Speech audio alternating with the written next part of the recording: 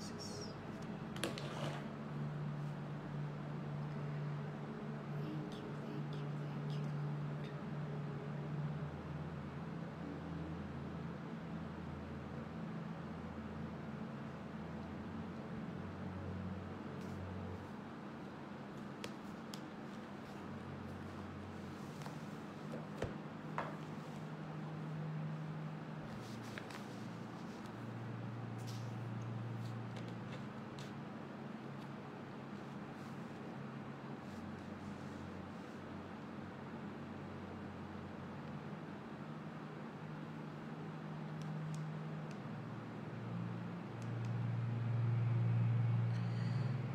Thank you, Holy Spirit. See, Maria, touch us.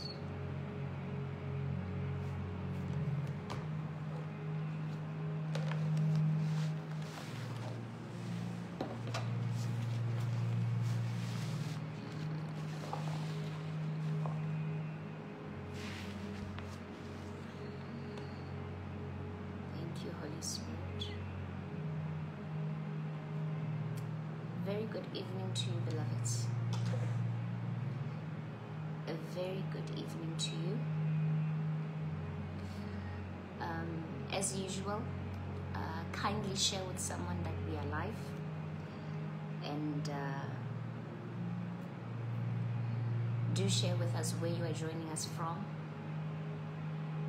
Kindly share with someone that we are live, and do share with us where you are joining us from. And some of you do indicate if you can hear me properly. Do indicate if you can hear me properly. A very good evening to you, beloveds. Let us kindly log in to come and hear the word of the Lord that He has for us in this day. So I'm going to give you some time as I get my word ready to share with someone, to be in the Spirit, praying by the Spirit of God, the Holy Spirit, that your heart may be tender and receptive to the word that the Lord has in store for us in this day. So do indicate if you can hear me properly.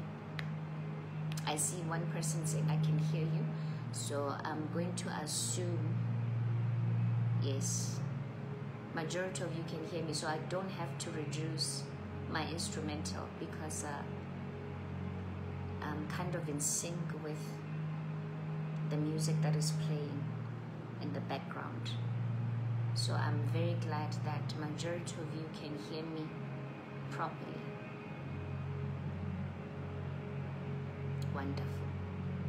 So as we are sharing that we are audible, let's also be sharing with our loved ones that they may come and hear the word of the Lord for themselves. Very interesting times that we're in. You want to know what God is saying. In fact, you want to confirm what God is already saying to you, because I'm assuming that you are building your relationship with God via Holy Spirit. You are edifying yourself in the Spirit. You are edifying yourself in the Word of God and allowing yourself to be immersed in the presence of the Lord, that you may know and understand the times and the seasons that we find ourselves in. So do share with someone that we are live, that we may compare notes in terms of what the Lord is saying to us. As the body of Christ, God may not say the same parts of a puzzle to every single one of us. God will show us parts, bits and pieces of the same thing. So when we come together, we are merely coming together to put the pieces of the puzzle together. So do log in, share with a friend, share with a loved one that we are live, or anybody that God may be putting in your heart. It doesn't have to be family, it doesn't have to be your friend. Sometimes God can even instruct you to share with your enemies, that they may come into the knowledge of who He is and be able to turn from their wicked ways. So I'm going to give you 2 more minutes to log in, and then we're going to go into the word. There seemed to have been a mix-up I think we're all aware of the fact that our 7 Mountain series, we have it on Mondays. And on Fridays, I think I've made this one clear, that on Fridays, I'm going to be giving you a prophetic update. When we talk about prophetic update, I'm simply sharing with you the heart of God as per that which He has shared with me during my prayer time in that particular season or in that particular week. For those of you that are familiar with my relationship with the Lord, and I believe it's a relationship and the type of relationship that is going to become more or less common within the body of Christ in this season, because it's the kind of relationship where the knowledge of who He is floods your being, or the inner man becomes more evident in your life, and he more or less takes over from the carnal man. And when that happens, you pretty much have a relationship with the Lord where you talk. It's a relationship, it's intimate. You have conversations. It's not a situation where He says one thing or one statement once in a while, but it's a relationship. And there's nothing better than that, because you get to know the heart of God every step of your journey. And that is something that I pray for every single one of you to have. God doesn't have to talk to you about the things that He talks to me about.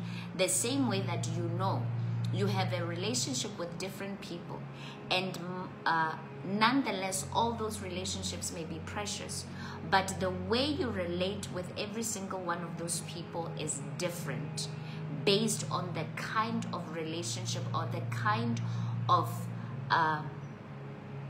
approach towards your relationship that is required, according to whatever function that each of you has been given towards one another. Because whatever function you have determines the kind of relationship you have with an individual. The relationship you have with your husband is different from the relationship you have with your children. Similarly, the relationship you have with your family is different from the relationship you have with your boss or your colleagues. So it differs from person to person, but nonetheless, God desires to have an intimate relationship with every single one of His children, that He may relate to you His plans for your life, that He may help you on how to realize those plans, how to live a purposeful life, how to live according to the assignment that has been given to you, how to live according to the life that has been written of you by the Father of glory. So that is the kind of time that we are in this season. We're in a time where the knowledge of God is flooding the earth. It's not about to flood the earth, but has started to flood the earth.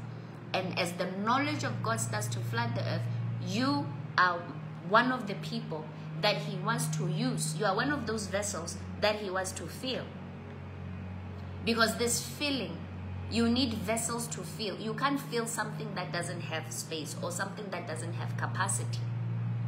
So how do we build capacity? We build capacity by spending time in the presence of the Lord, by making time for Him, by having an intentional relationship with Holy Spirit. That is how we make time for Him, and that is how consequently we get to attain this knowledge that we need. And God doesn't give you random knowledge, because God is not a waster. He doesn't come to you like you and your friend would do, to just talk about other people or to just gossip. When God visits you, when God starts to talk to you, He talks to you or He speaks to you about your destiny. He talks to you about how to come into the fullness of who you are, how to be able to attain or how to be able to achieve the assignment, the goals that He has given you to achieve, the assignment that is upon your life. He comes to give you instructions. He comes to assure you of your true identity, so that when the enemy comes to try and make you question who you are by the circumstances that come and go, God has already given you a firm foundation in your spirit man of who you are. and you are not shaken by any storm, and you are not shaken by any season in your life. Why? Because you are a man and a woman of knowledge. Knowledge. We're in a time and a season where the war is not going to be the way that we think. We're not in a time where the war that we're facing is going to be that of bloodshed. God has already given us assurance that he's going to stop the enemy at his tracks. And there are some things that I cannot discuss with you now. It's absolutely mind-blowing. Just, every time I think there's no way God is going to give me more understanding of the era that we've entered and his plans that are going to override the plans of the enemy. He never ceases to amaze me. And the word that he's given me for the meeting that we're going to have in Gaborone is absolute. It puts things into perspective. And he made me understand there was a season where I was giving you the prophetic understanding of the problem, the prophetic understanding of what has been planned by the enemy, and what the great reset is all about, and what Satan is hoping to achieve by the great reset, and what is happening across borders, politically, economically, and socially. What is happening and how the enemy intends to bring to pass his plans for this new era that we have entered. And God had only given me an understanding, a general understanding of his plans, but nothing specific, nothing really concrete to go by. And now that we've entered a season of running with the vision, he's now giving an understanding, a full understanding of what is really happening. 1, 2, the strategies, the ability for us to be able to distinguish between the destruction of the enemy that is supposed to appear to us like the reality of what is happening, and then the true reality of what is truly happening, and how we can come against these plans of the enemy so that we are not taken by surprise by anything that Satan has in store or he has planned against humanity in this time. So those of you that are in Gaborone and the surrounding areas that feel led, you know that you know that you know that you know that you are a soldier. Even if you're not around Gaborone and the Lord is leading you to come for this meeting, I urge you to come. God in this season is birthing the lion in you. You are going to be amazed at the level of courage you have that has been dormant in the inside of you. It is already in the inside of you. When God made you, he knew what you were going to become. He knew what he was wiring you for. When he was the same way that any manufacturer, when you make something, you have in the first thing that you have in mind before you think about its appearance, how it's going to be attractive on the outside. The first thing that you think of is the function of whatever it is that you are constructing. So similarly, God, before he made us, he had an understanding of our function. He was the first thing that he was thinking about was not your hair, was not your complexion, was not your figure, was not your height. But he was thinking about the function of this machine that he was making, the human machine. He calls it a machine. So if you want to know where machines originated from, look to Jesus. And you will understand the real McCoy, not these fake things that we are seeing in the form of robots that are meant to intimidate you in this hour, because you fail to know and understand who you are, and you are failing to come to the forefront and allow Holy Spirit to unleash you, to unleash the real you. But in this season, God is saying, I am looking for my 300. I am looking for the 300 of this hour. I'm looking for those that I can impart with my boldness, with my raw, with my authority, with my power, with my wisdom, that they may go forth unhindered, with no fear whatsoever, but with power, with love, and with a sound mind. When you have these three, the enemy has nothing on you. When you have these three, when boogeyman comes out to play, you make him understand, I'm not a child. I'm not going to fall for your gimmicks. I'm not going to fall for these things. I'm not going to run away from my inheritance simply because you are trying to scare me off. I know who I am, and I know your place. And your place is under my feet. Because the Bible tells me very clearly that I am the head and not the tail. And I'm not about to be confused. I have read and I know your tactics. From the very beginning when you deceived my forefathers, I know your tactics. You like to come and you like to question the word of the Lord and try to get me to question his word. To say, did God really say? Did he really say? So when you understand that the word of God is sure, the word of God will never be challenged. Never be challenged. No matter what it may look like in the beginning, it will never be challenged. If God said, I am for you, God is for you. If God says, I will never leave you nor forsake you, God will never leave you nor forsake you. No matter what it may look like in the physical at the time. In the end, the word of the Lord will prove itself to be sure. So we're in that time yet again where God is, because it's always an army that ushers the people or a nation of refreshing. I'll say that again. It is always an army that ushers the nation or a nation into a time of rest, a time of blessedness, a time of freedom from oppression. And there's always a set time. So majority of you, at first, when God showed you these things years ago, you tried to go for it. And the enemy knew it was not yet time, because it was time to be prepared. It was time to go through preparation and God to give you the fullness of the plan, an outline of the plan of how he's going to free you and the people. So the enemy was in the business of getting you to be what? To be worn out.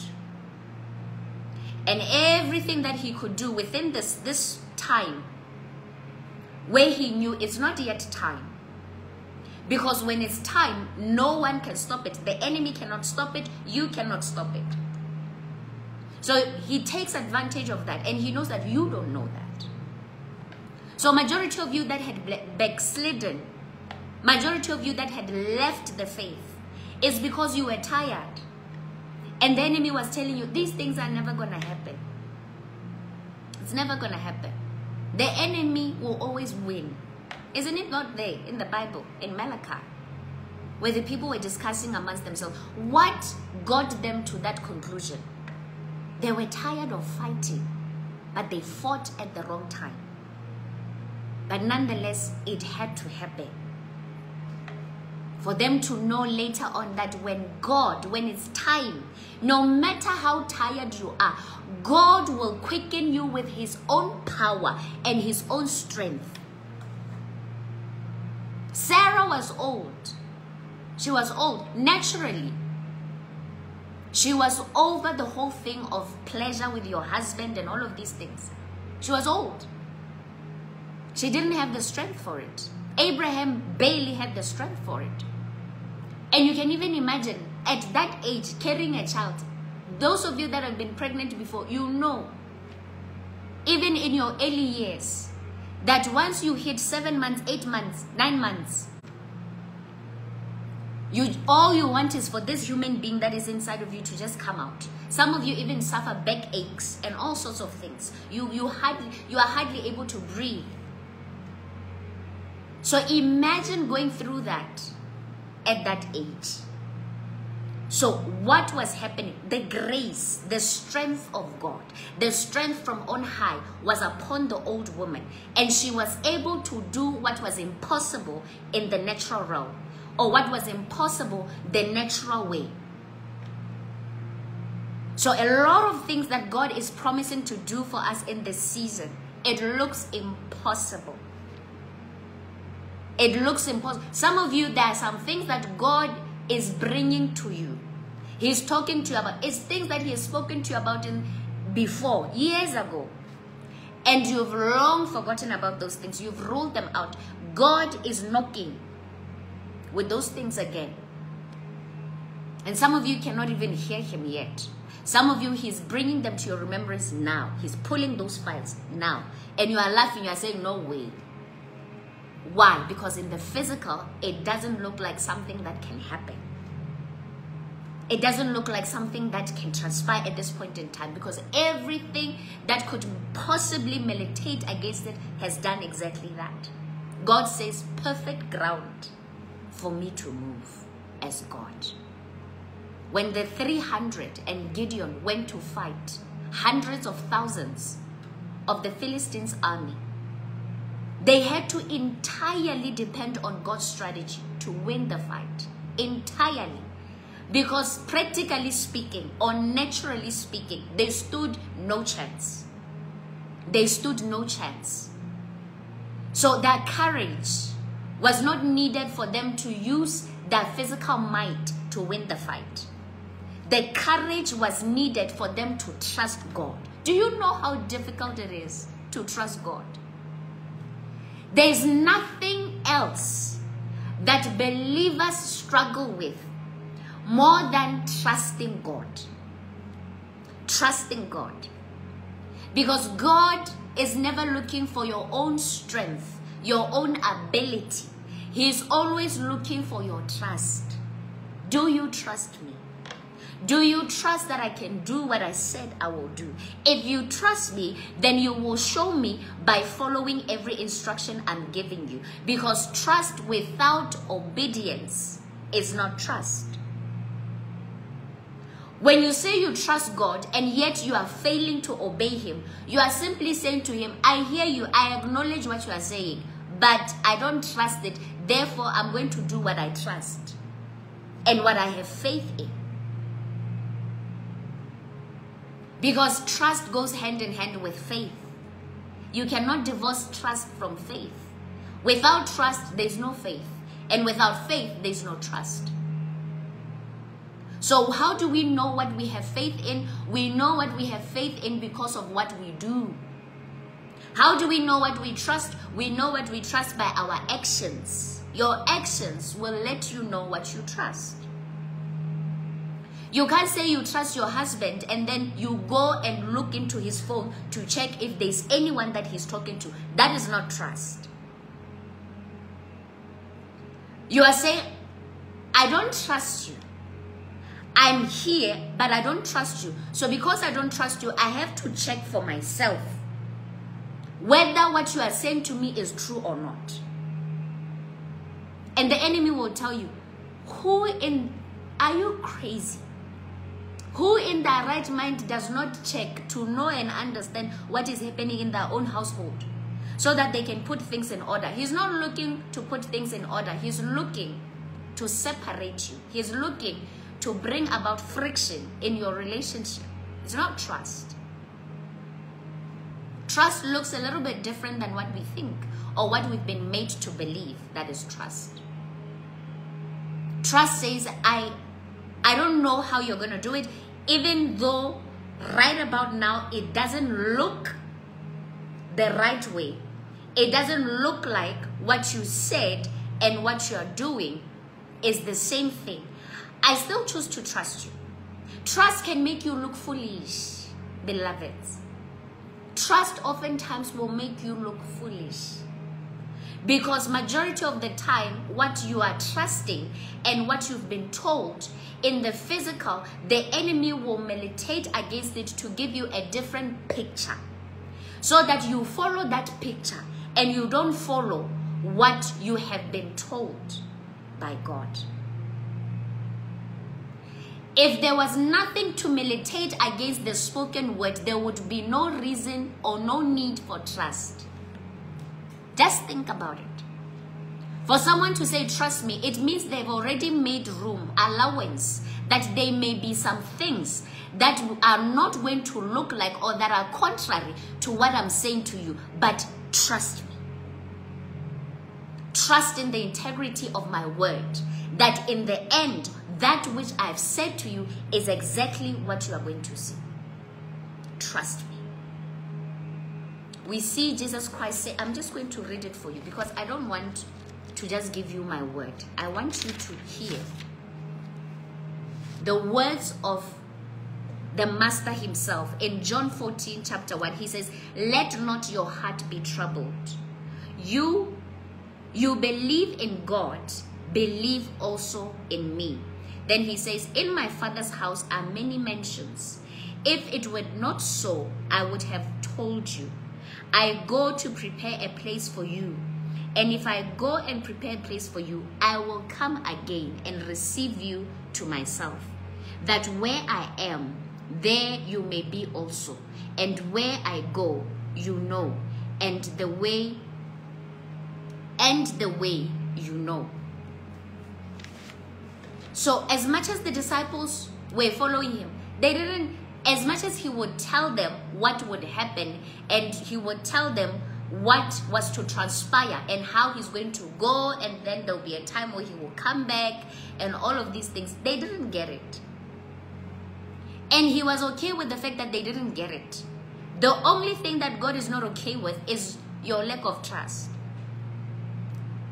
The other day he said to me, he said, you will never understand the fullness of my plan even if you tried. Because my ways are too wonderful for you to understand. And I didn't argue with him. I said, yes, Lord, indeed, they are too wonderful for me to understand. Because there's one way we see, we have heard and we've been taught that God is.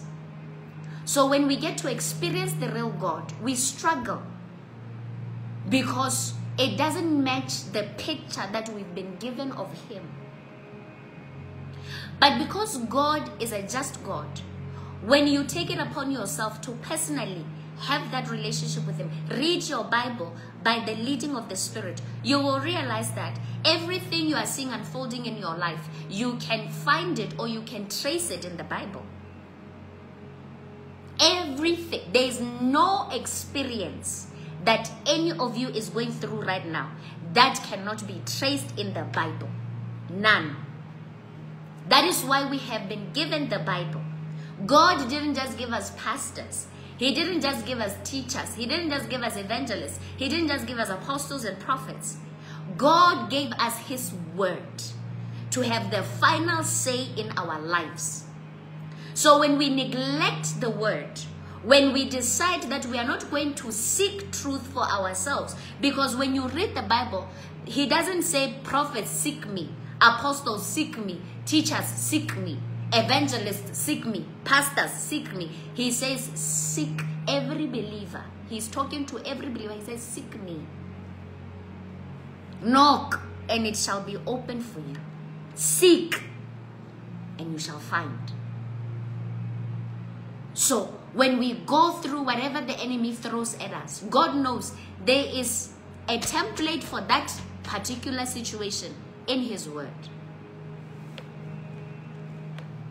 And if there's any situation in this world that cannot be traced into the Bible, then God would cease to be God.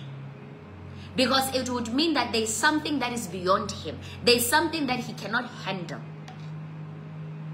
So if you truly believe and trust him, then you cannot at the same time say, oh, my situation is different and my situation is not catered for by God. I guess I'm one of those special ones, or I guess I'm one of the unfortunate ones where I have to go through something that has no answers. No, my dear. It simply means your situation requires deep seeking. You see, when you understand that situations in life, when they come, you have two options of what they can do in your life. A situation can either destroy you because you are failing to seek God and to truly understand what is happening, or you had in mind a certain level or a certain amount of seeking that you can do, you have limited yourself in your seeking ability. And when you came to seek him and you realized that the first 2 or 3 times you didn't get an answer, you'd say, you walk away.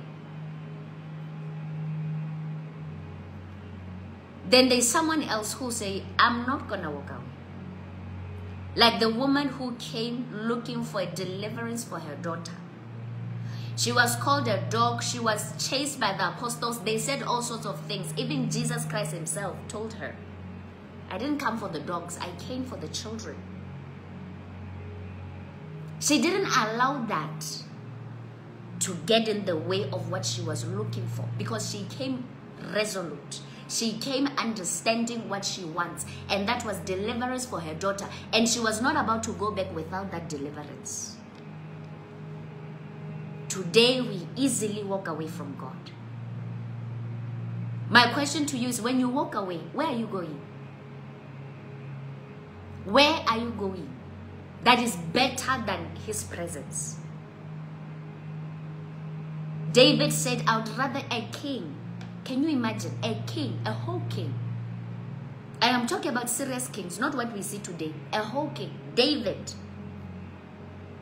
said, I would rather be a doorkeeper at the house of my God. A doorkeeper.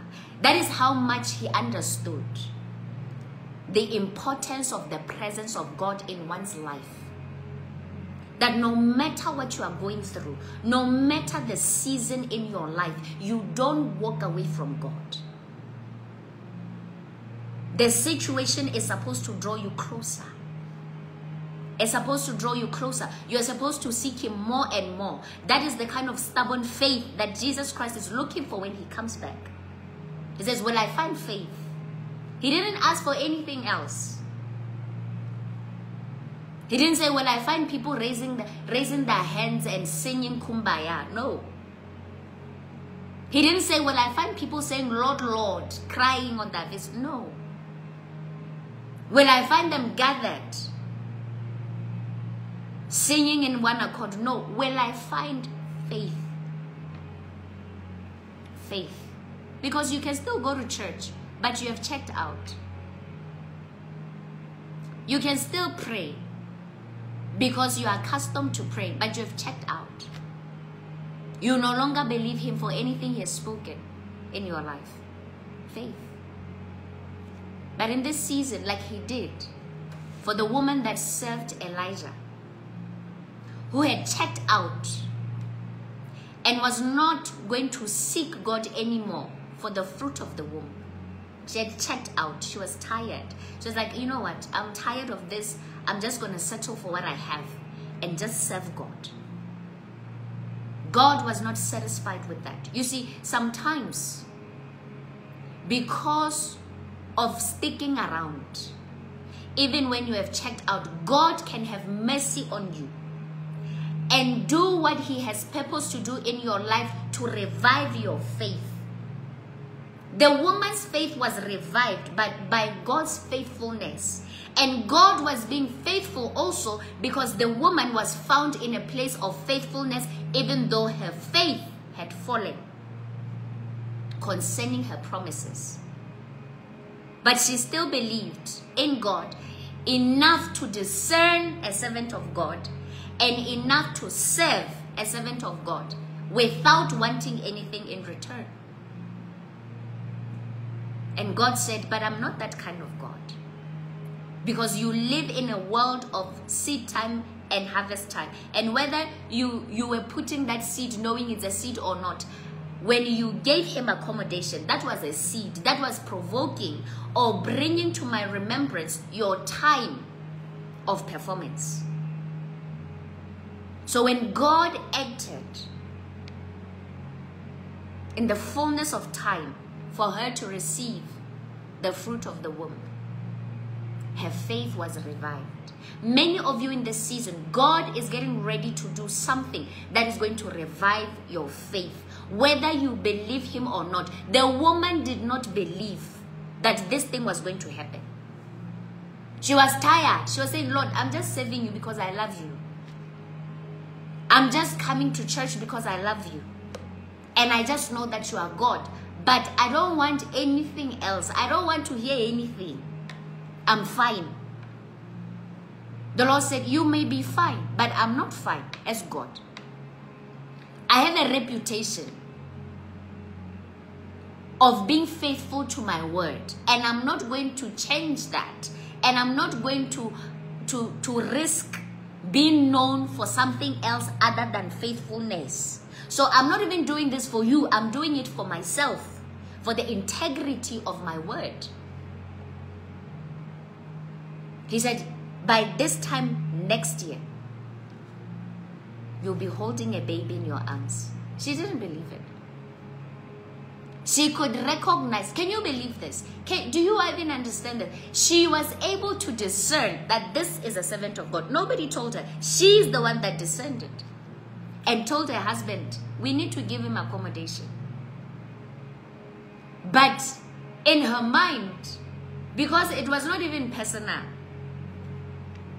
I've already made up my mind.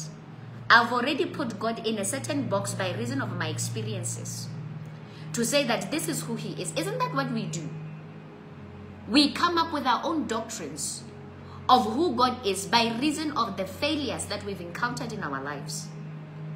And then we start to come up with doctrines that limit God based on our failures or based on what we think God has failed to do in our lives.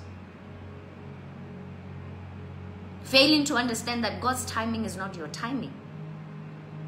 So because you had put time on it, you yourself decided, I'm going to fast 40 days. After 40 days, God will answer. When he didn't answer after 40 days, you decided, then it means that God doesn't want to do this.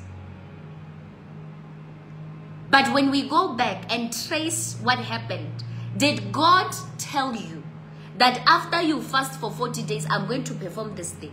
That was you. You came up with the 40 days. You decided what the 40 days mean. And then when God doesn't come to do what you have decided, because God is not into the business of proving himself to us.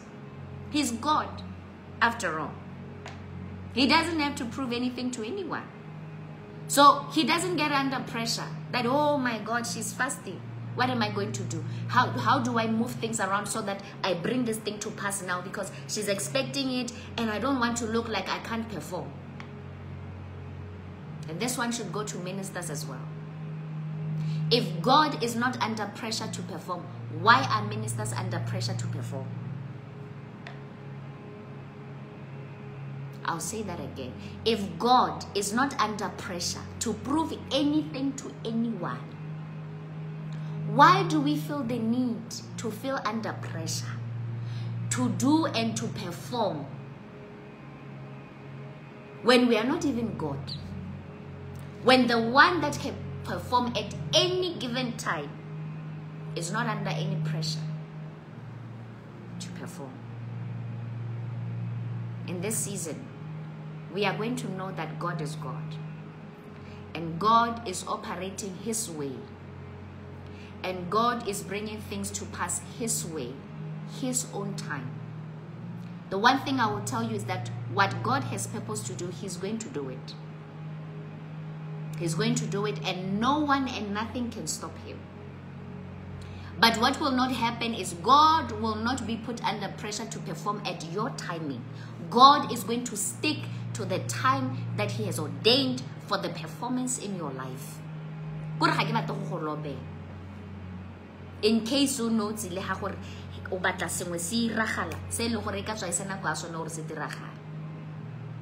in case you batla go ta meeting wa ga borone ka gore o solohela gore se wena o se batla modimo a se diragatse gore ke batla go tlhobosetsa ruri. We are not looking to fill up the place. Glory to God if people come because they want His word. But we're not looking to fill up the place with empty promises. No. We are not looking to do that. Ha! Kolla sa ga Jesu sthapo ha. Ha go le sa motho. Sa ga Jesu hela a le one Jesu. And He has a solid plan for your life. He has a solid plan for my life. But no one is going to put Him under pressure to do anything that is not for that timing. God is looking for you to align yourself with what He's doing. Because the one thing you need to understand, God is constantly performing something. There is constantly something for you to be doing in your life at every given point. But we miss our assignment on a daily basis. Why? Because there's something that we have set our eyes on. And we say, Lord, if you are there, you will do this thing. And what do? You are wasting time. Time that you could be doing the things that are leading to that thing. Because only God knows what is needed for that thing you are crying for. Can you maintain it? You don't even have the knowledge, the know-how. Some of you are fighting and you are crying for marriage. But you don't even have any slight idea, any understanding whatsoever what marriage is, what is required of you once you enter that covenant. Some of you, God has promised you positions in high places. And you are just there waiting, wanting that position to come now. The question I have for you is, if you were to attain that position now, are you ready for it? Do you have the understanding of what is required of you on that seat? Do you understand that it is more than a seat? It's a responsibility that is being bestowed upon you. And there are some things that you need to have in your spirit, man, in your head. You need to be imbued with God's power, God's knowledge, God's intelligence, God's understanding pertaining that position. So now the position is not coming because you are not ready. And why are you not ready? You are crying for the position, but you don't understand and you are not prepared for what comes with that position.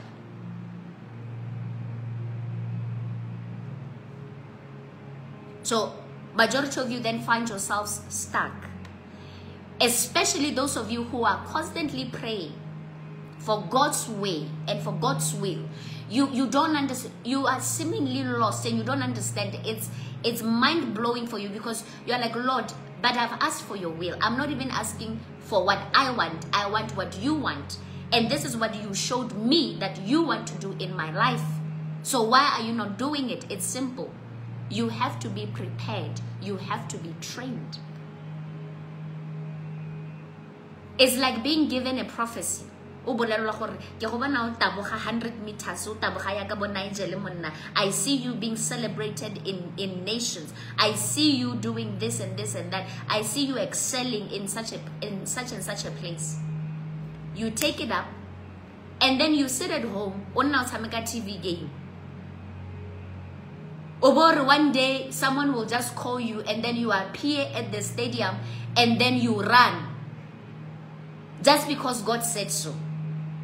So it's just going to happen like that. Someone will just call you and then they're even calling you during finals. You don't even know how you qualified along the way. You have not been preparing in any manner. All you've been doing is just bumming at home. Why? When people ask you why, no, opportunities have not come yet. Ahagona stadium, ahagona lebala, mo le gailo le mo go lone. Ahagona stadium ka mo gaborone. Ke ngo senke wa go taboga ko stadium. Ke ngo senke wa go itlhela bang ba le re ba taboga kwa bo ikopela gore no ena o trainiwe. As a starting point, to show that you are serious about realizing the spoken word over your life. But Satan has convinced you that just sit at home. This thing, because God said it, it will just come to pass. There's no need for training. And then he goes to those that are in the world. The same Satan that tells you to sit there and do nothing and things will just fall into place.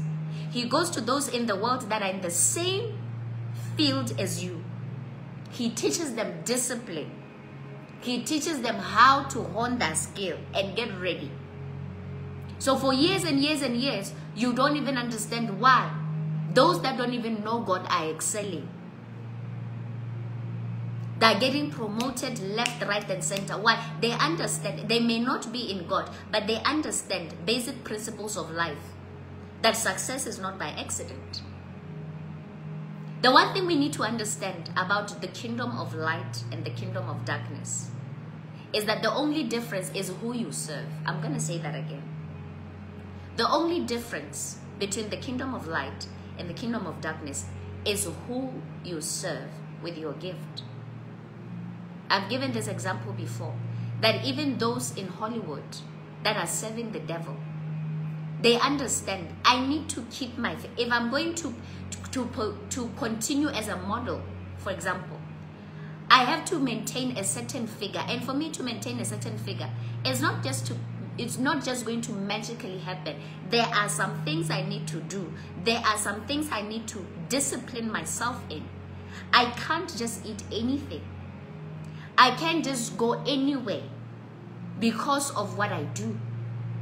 So I have to put some restrictions in my life, and I have to discipline myself in certain areas in order for me to succeed in this thing. So if the enemy can manage to convince you to just be a bum and just be home and be lazy and believe that because we believe in miracles, oh, it will just miraculously happen, I don't have to do anything, you are awfully mistaken.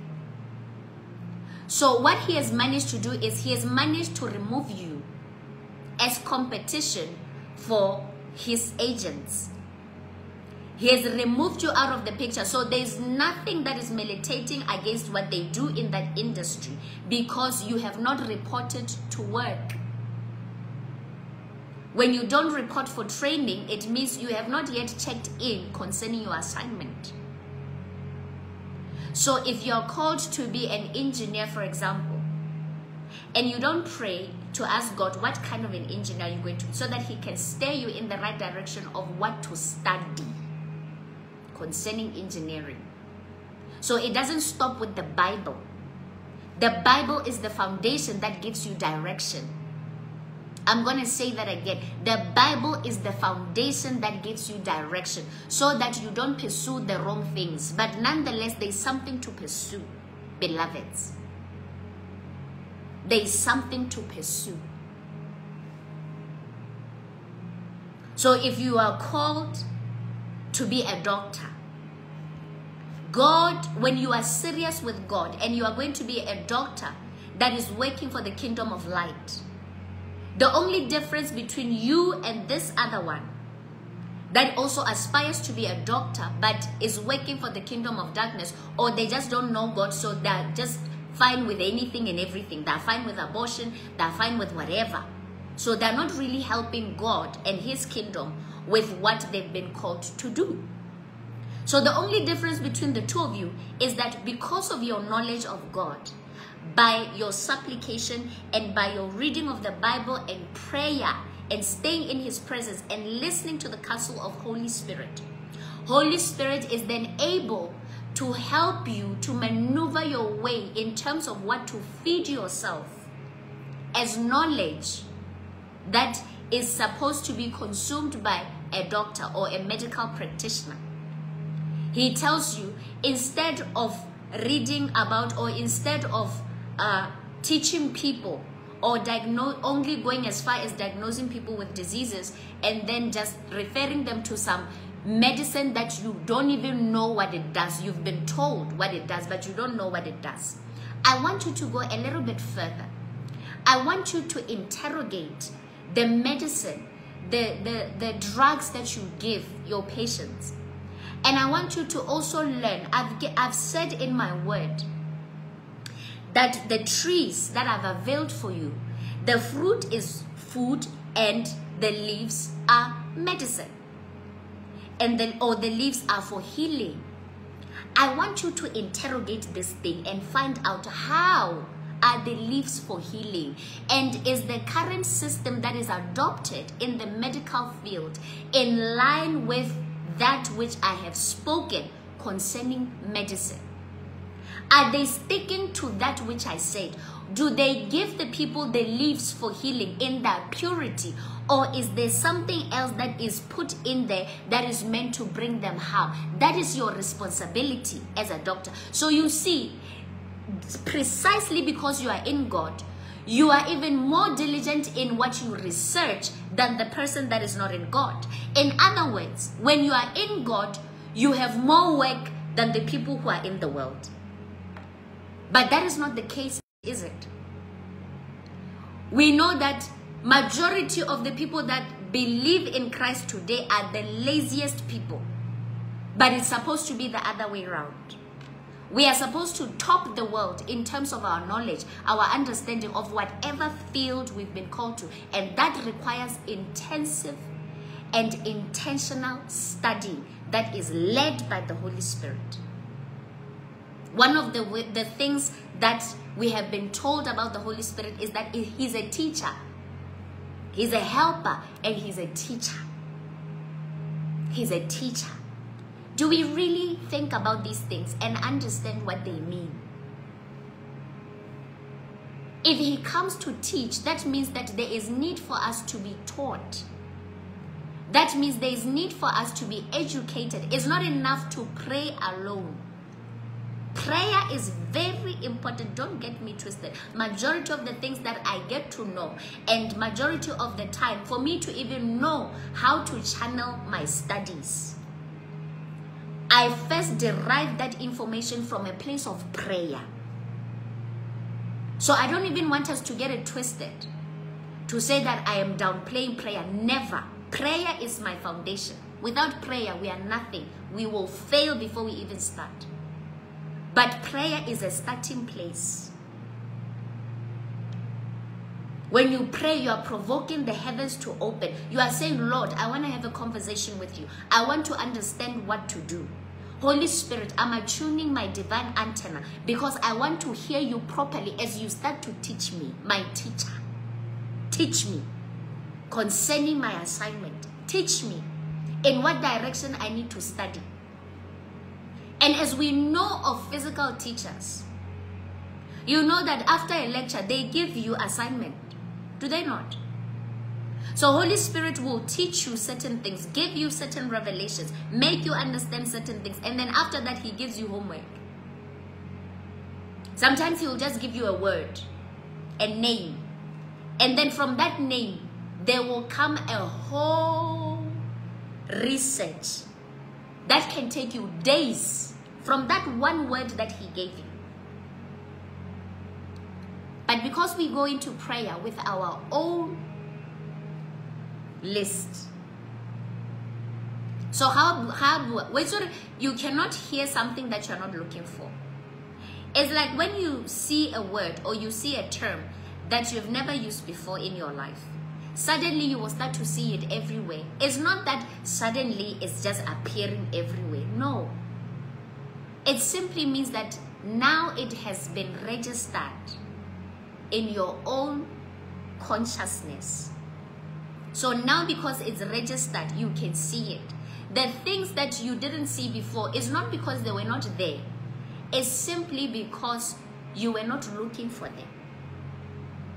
But when you start being aware of something, you start to see it.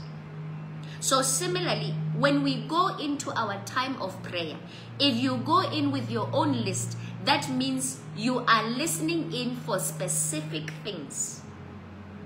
I want to help someone who thinks that they can't hear God. God is not trying to make himself difficult to be heard. No, no, no. Because he wants every single one of us to be able to do what we've been called to do diligently and excellently. And he wants every single one of us to make it. So God is not for certain individuals. And he's not crafty, he's not difficult, he's not deep like we're trying to make him.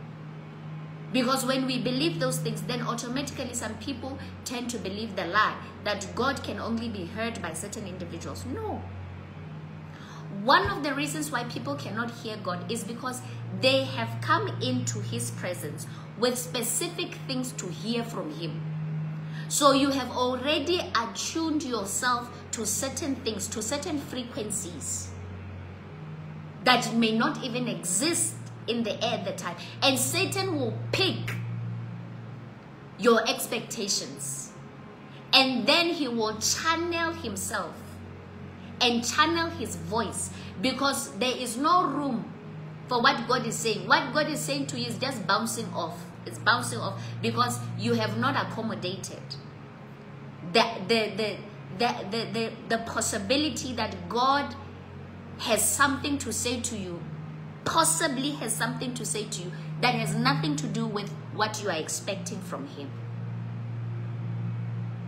Majority of the time when God speaks, I'm always shocked, because some of the things he will say, they will sound so random. They will sound so random. That's how I got to really understand by revelation that indeed your thoughts are not our thoughts. Your ways are so not our ways. I've seen this from experience, and I continue to see it. And the thing is, you can never, outgrow it. To say, nowadays, because I can hear God and I've been hearing him for years, now I can be, synchronized with God's thoughts all the time. No. We can never get to God's level, no matter how much revelation we get. Never. Because for that to happen, then it would mean that his word is not the same yesterday, today, and forever. Because if we get to a place where now we have graduated and our thoughts are always God's thoughts and our ways are always God's ways, then that means that the word ceases to be true in certain areas. And because his word is forever true, that means no matter what revelation you got yesterday, when you come before him again, he's going to blow your mind with another thing to show you that indeed my thoughts and your thoughts will never be the same. But nonetheless, when you come with an open heart, an open mind, you come an empty vessel.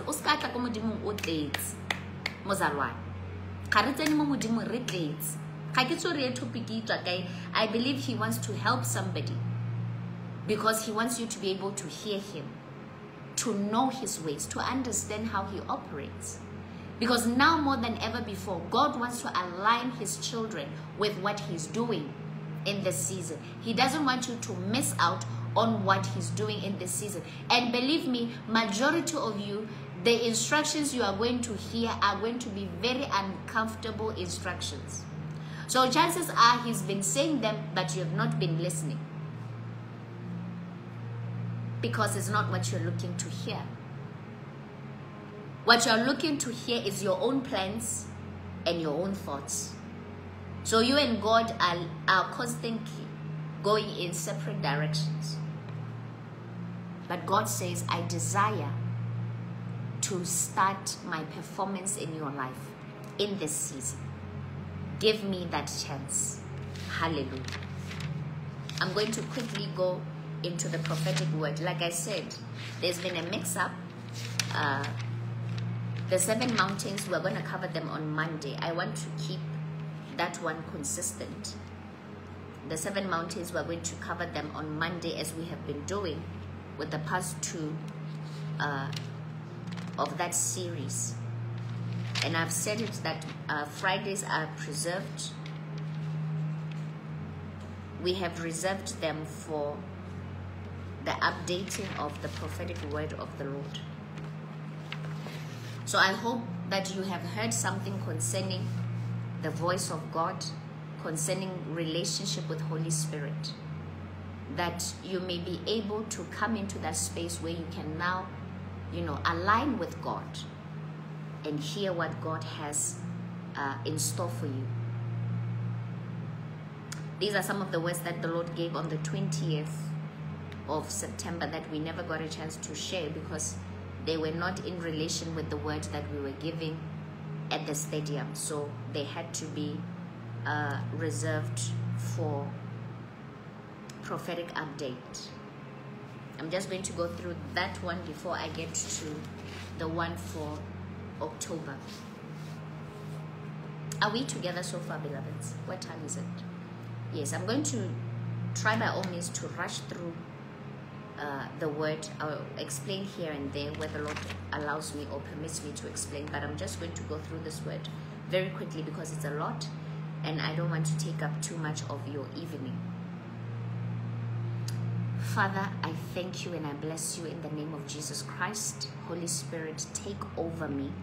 Take over every vessel that is under the influence of my voice. Give them understanding and knowledge and revelation of that which you are doing in this time. May this word, even that which seemingly looks like has nothing to do with that situation, may you minister to them through this prophetic word, this prophetic utterance from the heart of the Father to his children. In Jesus' mighty name, amen and amen. So on the 20th of September, this is what the Lord said. He said, be strong and courageous. He said, be strong and courageous. Please, when you listen to the word of the Lord, take every single word seriously. Go to the scriptures that talk about that particular word. Meditate on those scriptures. Because when God speaks, when, for example, like he's saying, be strong and courageous, this is a word that he's imparting these two qualities in your spirit, man, as I speak them. So as he's imparting them, they're going in raw. They're going in as seeds. And then when you read the scriptures, I'm giving you a practical way of growing in the Lord. When you take this word where he says be strong and courageous, and you look for the scriptures that go in line with this word, and you meditate on those scriptures, what you are doing is that now you are causing the seed to grow into a tree. You are causing the manifestation or that word to become active in your life, and then you start to see yourself being strong and courageous in the physical realm. That is how we bring the word into, or the word of God to pass. Because it's him that is speaking the word. That means that it is something that he's doing in your life now. But there's a way to unlock it so that you can go through it yourself and see, without even anyone saying it, that indeed now I feel strong. Now I have courage to face things that I couldn't face before. Why? Because you listened and then you meditated on the word. You see, when you receive the word from the prophet, or you receive the word from servants of God, it comes to you audibly, but then you have to also couple it with the written word. And then when you meditate on the written word, it causes the one you heard audibly that has now landed and is now residing in your spirit man to bubble forth and then report to your brain, and then report to the fullness of your body to be made realized in your life. So that is the process of the word, and how we bring it to pass in our lives, how it becomes active in our lives, and we don't die with the potential of the word that we've been accumulating throughout our entire walk with the Lord. So the Lord says, be strong and courageous. One of the scriptures that you can go to is the book of Joshua. There's a lot in that, especially chapter 1, where the Lord was instructing him to be strong and courageous for what he was about to do through him. Hallelujah. And then he goes on to say, folly, folly, thy enemies, folly, folly, mighty in battle, mighty in battle, mighty in battle, mighty. There's war in the air. There's war in the air. Like I said, the Lord has given me an understanding of the type of war we're facing in this time. So as you report to the barracks, you are going to be given full understanding of the war and the strategy that God has given us in this season on how to win this war. Hallelujah. He goes on to say, raw power unleashed. Raw power unleashed. Pay attention to every word that God is saying. Then he says, my time, my time. And then the Lord said this name. I've said this before. When you hear your name being called out by the Lord, know that he's calling you to himself. or if it's someone that you know, make them understand that God is saying it is time. Listen, when God calls you, don't delay. Because you don't even know when your time is up. And oh, thank you, Holy Spirit. Let me make you understand something. When God calls you, let's say, for example, you've been living your life however way you want. You've been clubbing, you've been fornicating, you've been just living like the world, recklessly, in however way you wanted. But for some reason, you had been preserved. It's because if your time had not yet come for you to be called, but God knows that He's going to call you to Himself. And maybe He has allowed you to be in that space, was trying from a place of being ignorant, could later serve your calling at a later time. But when it's time, when the Lord says, come out from among them, it means that it is time. It is not random with the Lord. So if it is time and then you decide to delay, you decide to still be in the world, know that you are on your own. And know that Satan is going to see, and he knows, every single one of us, he knows when it is time. So when it is time and you don't come into the hedge that God has in store for you, you don't come under His wings of protection, then my dear friend, you are on your own. It is not going to be business as usual, where you live that reckless life and nothing happens. Majority of the time, people who died before time is because they were not in the right place. God had been calling them in different ways, but they were refusing to come to Him. So when we hear our names, let us respond to the Lord. He's calling you to Himself. He said, leave behind childish things and come to me as the living God. He says, Doba. This is D-O-B-A. He says, Doba, Doba, Doba. So I don't know who this person is, but God is calling you to Himself. He's saying, now it is time to come forth. So receive Him, receive salvation in this time, because God desires to call you in, that you may know the hope of His calling for your life. So if some of you know this person, please relay that message to them and also pray for them. Pray the prayer of salvation with them. Usher them into the kingdom of light. He continues to say, my fire comes, my fire, making history, history in the making. Then he says Memphis. This apparently is a city in Tennessee. And the Lord said lynching. Pray. There's a word the Lord has given. I forgot the place in the United States of America where the Lord said slavery still exists in that place. So when He said Memphis, He also said lynching. So I don't know what is going to be coming forth in this time, whether it is something that is secretly happening in certain areas there in Memphis and that God is going to be shedding light on. I don't know. But like I've said before, the things that are coming out in this season, we need to pray for our hearts so that we don't get into the trap of offense. We need to pray for our hearts and learn to forgive and know that God, who is a just God, will serve justice. He goes on to say, recognize my glory. It comes in many new. I need to stress this. He says, recognize my glory. It comes in many new forms. It comes in many new ways. My glory, my glory, my glory. In other words, the same way I said, don't come into prayer with your list because you will miss the voice of God. The same way, don't come into a season of revival, a season of the glory of the Lord, with the expectation of Him performing according to the glory you have seen of the previous encounters or the previous moves of God. God is saying in this season, discern my move, and only Holy Spirit can help you to discern the move of God.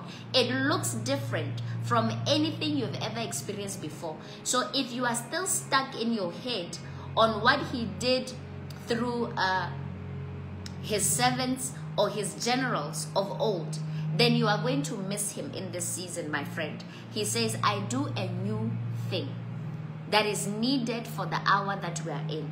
So allow yourself and even pray for yourself and say, Holy Spirit, help me. It's a very simple prayer. Help me to recognize and to discern the new thing God is doing. Help me to identify the glory of the Lord, even if it doesn't look like anything I was expecting, or it doesn't look like what I'm accustomed to. Help me to be able to recognize the move of God. In Jesus' name, amen. It's that simple. He goes on to say, futile. Futile are the moves of my enemies. Futile. Soon they become weary of unfruitful endeavors. Soon they become weary of unfruitfulness, for unfruitfulness has entered their camp. And then he says, my children receive fruitfulness. You can't have fruitfulness on both camps, because he's a God of balance. He's a God of balance. Pay attention. Every time when the children of God are going through a hard time, in the enemy's camp, things are just happening. There is fruitfulness like no one's business. But once the Lord declares fruitfulness in his camp, once the Lord declares freedom from captivity, freedom from oppression, once he declares jubilee for his children, then it automatically means it is a dark season or a night season for the kingdom of darkness. So that is what we're going to be seeing in this season, and indeed it has already started. Hallelujah. He goes on to say, nations receive my favor. And then the Lord said, Mabolau. I believe this is a shop in Gaborone. I don't know whether it is a local shop or it's a franchise from outside. But the Lord mentioned it. I found it very weird, because it's not one of those things that I would think at the top of my head. He said, Mabolau, receive my blueprints. Mabolau, receive my blueprints. In this season, I've spoken about brands, and I've spoken about companies, and I've spoken about a whole lot of things to say that there's nothing that is not going to be judged in this season. Everything is under judgment. Everything. Every single thing. I think even ants, they're under judgment. Everything on the face of the earth is under judgment. So there are some companies, there are some brands that God has weighed, and he has seen that overall their business is of integrity, and therefore he's giving them favor in this season by giving them blueprints of creative solutions that are for this hour in whatever field that they're in. And then there are those that he does not approve of, that have taken advantage of the blessing of the Lord, and therefore so for this one, he says, receive my blueprints. That means that the Lord has given it a thumbs up. The Lord continues and he says, Mike's Kitchen. When he said it, I remembered this restaurant when I think I was 10 years old at Kale View Mall. I think it was before, I don't know whether Game City was newly built, I'm not sure. But I remember this restaurant at the Kale View Mall,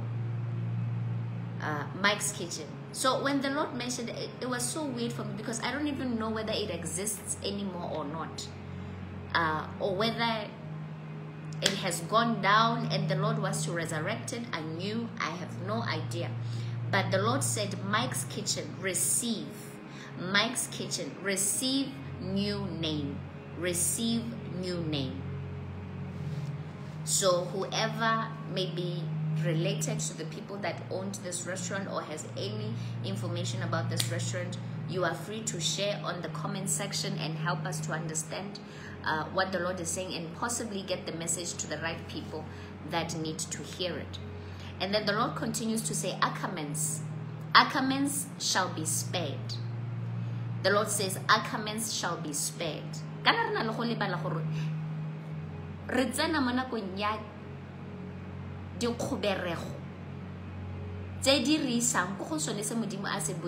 going to see a lot of companies collapse. Beloveds, I don't want to lie to you. I want you to be sober and to understand what is about to take place. Some of the companies that will collapse, some of you work for them. But you need to hear these things now so that when it happens, you don't start to wallow in misery and you allow the enemy to discourage you and to make you feel like your life is over. The Lord is saying, I am bringing you out of slavery and I am bringing you into a time and a season of fruitfulness. The fruitfulness you've been crying for, that is the fruitfulness I want to bring in your life. So it may seemingly look or it may be very uncomfortable for some time, but understand where I'm taking you. So for Ackermans, however, the Lord says, I shall spare you. He says, it shall be spared. And then he says, Ackermans, reflect me. Ackermans, reflect me. Setting my eyes on the children's section, Ackermans. When the Lord said that, I saw that he wanted to redirect or for them to rebrand or to rethink their focus in terms of the clothes that they sell. And he was giving them new blueprints concerning children and concerning the kind of clothes he wants them to sell for children. Because like I said, God is so detailed and he's very, very much going to be hands-on and very much involved in everything that pertains to our lives. There's nothing he's not going to touch in this season of fullness, because he wants to give us a taste of how life was supposed to be before the fall. Hallelujah. So for those that think God doesn't care about certain things, God cares.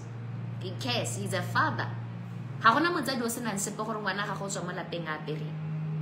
you are a father and you have a teenage daughter and you see her, she tells you she's going to a party and you can see the type of clothes she's wearing are going to attract all the boys and might even cause some of them to spike her and to rape her. You are going to tell, you are not going out looking like that. So what gives us this understanding or this idea that God doesn't care? God cares more than you think. God cares more than your biological or your physical parents. He cares. Hallelujah. Somebody saying Mike's Kitchen is in South Africa. So it was a franchise from South Africa. Then South Africans received that word. Hallelujah. The Lord continues to say, watch the Colosseum. Watch the Colosseum. He says, watch it. Watch what I shall do. Mark the end.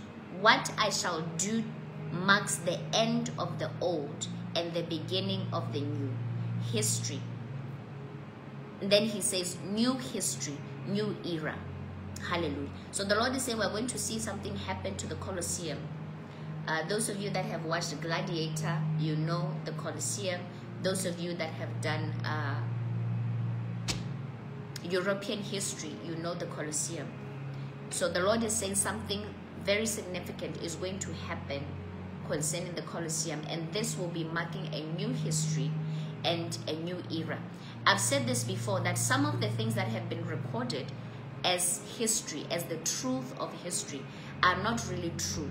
And in this season that we are in, God is setting the record straight concerning what we have been told, including in this nation, what we believe to be our true history. So God is going to be doing the checks and balances, and he's going to be setting things right, so that going into this new era, or us having entered this new era, we enter with a full understanding of where we truly come from, so that we may make informed decisions about the present and the future. Hallelujah. He goes on to say, Esther, Esther, it's time. Hallelujah. And then he says, all Hamans of this hour shall be called sociopaths. He says, all Hamans of this hour shall be called sociopaths. The Lord says, Esther, and when he said Esther is time, I saw that the Lord was talking to the body of Christ in its entirety, to say that we're in a time where we have to be bold. We're in a time where we have to stand. You need to understand something. During the times of old, they didn't have what we have. They didn't have the governmental structure that we have today. It was different. They were kingdoms. So they had kings, they had princes, you know, they had advisors to the king and all of those things. So in our time is different. We have presidents, we have ministers, We have some places still have chiefs that are not ceremonial, that actually have a say. We have all sorts of things. Basically, we have politics that are slightly different from what was then. So if you look at the life of Daniel, you look at the life of Joseph, you look at the life of Esther, they were very much instrumental. They were very much used by God to bring about the right changes to the government of that time that was going to affect directly the lives of the people. So for some of you who are Christians who feel like, no, I don't want to get involved when it comes to politics, then my friend, you are absconding from responsibility. Mordecai even said it to Esther. He said, don't even get it twisted. If you think for a second that you will be spared simply because you are in the palace, you are awfully mistaken. Because that is not what is going to happen. If your people perish, you will also perish alongside those people. Why? Because God is watching you. And God is not into waste. He put you in the palace for a reason. He put you in the palace so that he can use you as an instrument to save his people. Why? Because God is in the business of salvation. That is what God is in the business of. It doesn't matter how he uses you, whether he uses your looks, whether he uses your brains, whether he uses your ability to pray. It does not matter what quality or what gift he has given you. Whatever gift he has given you is channeled. Ultimately, it is supposed to be channeled towards salvation, towards helping in the saving of a people. And right about now, we are in the same time. That's why the Lord says the Hamans. He didn't say Haman. Why? Back then, it was just the Jews that believed in God, or that were recognized as the people of God. So it was just one spirit that had to enter one man who was called Haman. When the Lord says the Hamans of this hour, he's talking about the spirit that was operating in Haman. That spirit had one thing in mind: to annihilate the people that believed in the living God. And at that time, it was what? It was the Jews, because Jesus Christ had not yet come to die for all the children of God, which includes those that were called the Gentiles. That is us. So now, because the children of God are all over the world, it is not just in Israel, they are all over the world. Those that have recognized the living God as their God, they worship him and they believe in him and they follow his ways. So because of that, now we have many Hamans that Satan has stationed in different places, and now he has brought them together to consolidate power and say, we must annihilate these people from all over the world. Which is where the globalist agenda comes from, of depopulation of the world. This is nothing new. It's just that now it's at a higher scale than it was then. But it is nothing new. That's why we say, there's a saying that nothing is new under the sun. So the same way, Esther and the children of Israel and Mordecai had to be bold and courageous and do what God was requiring of them to do at that time, to ensure that they are not taken out. They had to do their part. God was not just going to do everything himself. He said, I'll partner with men if men will partner with me. Why? Because I've given men dominion on planet Earth. I don't have dominion on earth. I can influence them. I can give them my power. But I don't have the right to go and to assume a place on planet Earth as a spirit and actually do things myself, separate from the collaboration with men. So there's a role that you need to play in this season. Gone are the days where you just sit in a little corner and say, well, others will do it and I guess things will just be fine. Things will just work themselves out. Things will not just work themselves out. You have to play your role. And the biggest part of that role in our season is knowledge. You need to be knowledgeable of what is happening. You need to be knowledgeable of who is planning what and how, so that you may make informed decisions, so that you may not sign ignorantly the demise of yourself and your own. When the king signed, he signed from a place of ignorance. You see, the spirit of Haman is very cunning and very deceptive. When he presents to you whatever it is that he wants to do, and he makes it seem like it's something that is going to benefit you, which is what has happened to a lot of leaders in this world. They have been deceived like Xerxes was deceived. They don't even know that they have signed for their people to be killed. Xerxes didn't know that Haman was after the people that his own wife was coming from. He didn't know that he was signing for his own wife to be killed,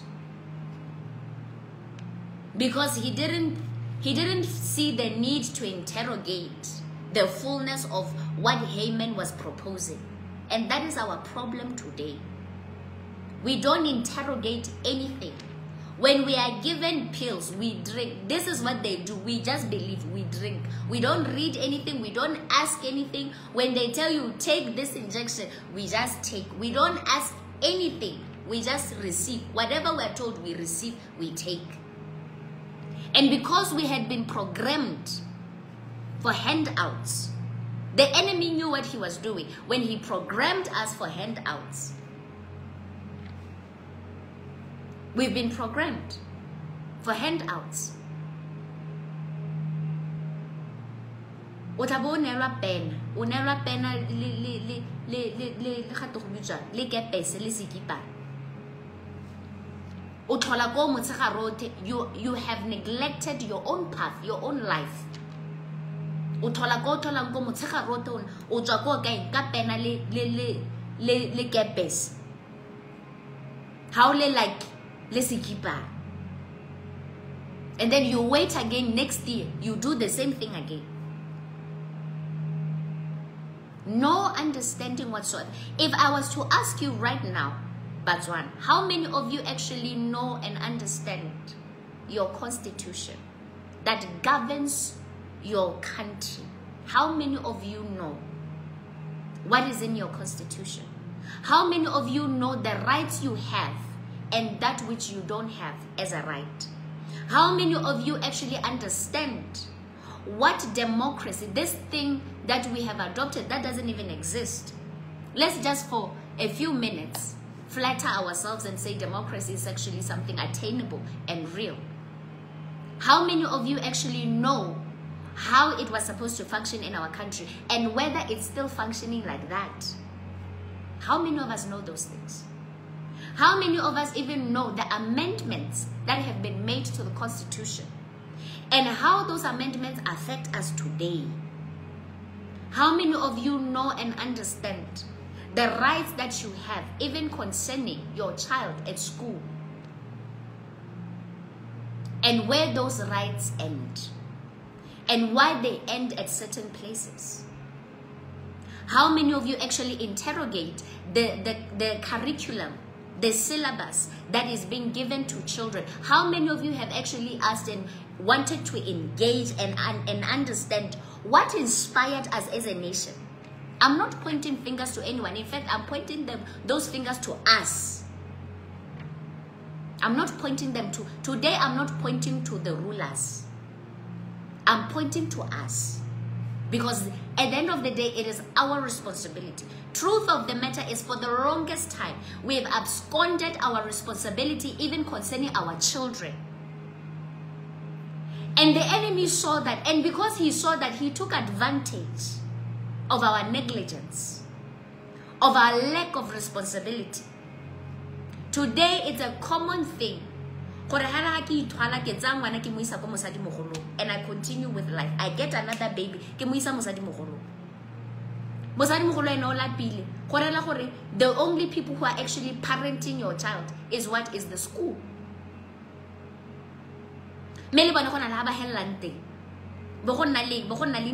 It's schooling them. peer pressure, there are friends, there are schooling there. But when there's no role you are playing as a parent, none. Why? You are busy doing what? Ahon. Ogodi klabung. O tetse mo toropong le banna le basadi. No direction whatsoever. Some of you can't even remember the last time you saw your child, not because you are busy with work and there's nothing you can do about it, but simply because we need to monna go home. Onna hela ko we nya di seats. O tlogetse bana. Le mosadi mogolo cannot do anything. You don't even know the curriculum. Is it even relevant today? What we are feeding our children in schools? Is it going to help them to be competitive at an international level? Or are we programming them to be laborers by that which they are excelling at? Because it doesn't even matter if you excel at it. It means that if the curriculum you've been given, it is the kind that programs you to just be an employee, then even if you get A star, you are getting an A star to be a very excellent laborer.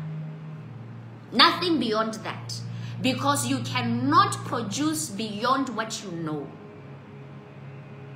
It's not that your brain cannot accommodate the higher realities, the higher things, revelation that can be afforded or that is available, that can be explored by others, or that is being explored by others that have been given something higher, that is programming them for leadership.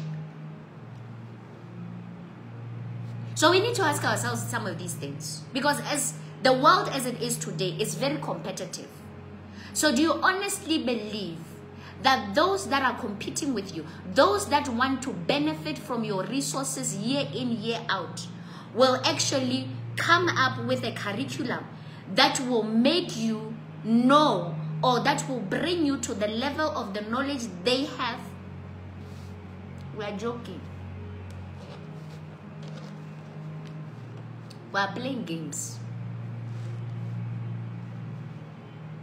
So obviously they're going to give you something that will not be problematic for them, that will serve them. They're going to make sure whatever they come up with, you can know as far as 1 + 1 is equals to 2. But I can't have you knowing that 5 + 5 is equals to 10. It's common sense.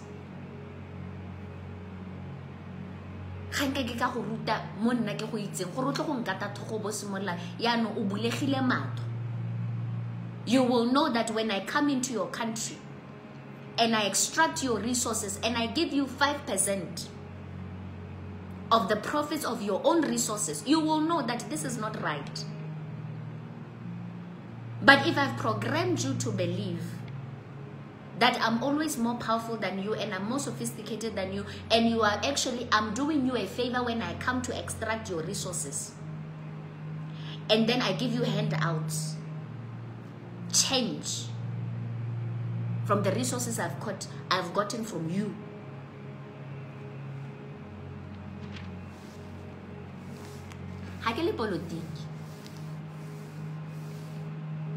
I'm called by God. I'm speaking the mind of God. God has a mandate in this season. You know what that mandate is? Is to flood the earth. Not the United States of America. Not Australia. Not Africa. Not Europe. The world. The fullness thereof. Fullness. Isn't fullness of the earth with the knowledge of Him. What is that knowledge? The fullness of how this world is supposed to operate in such a manner that there is fair distribution of wealth for all mankind.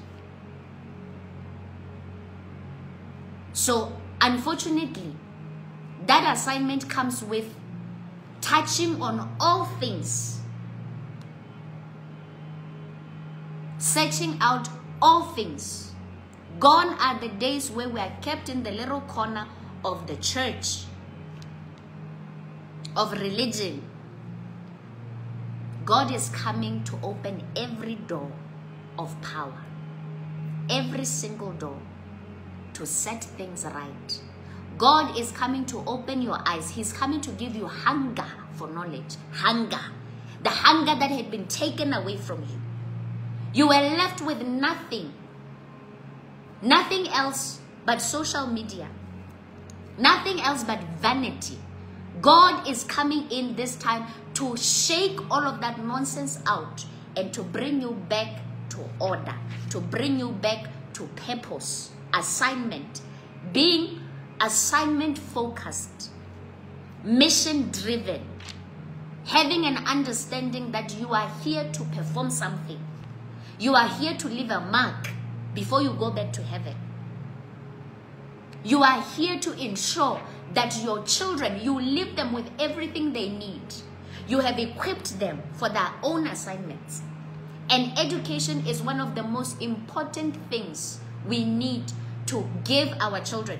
Even if you leave your children without money, without a house, if you can make sure they get the right education, that is the equipping that they need for their assignment.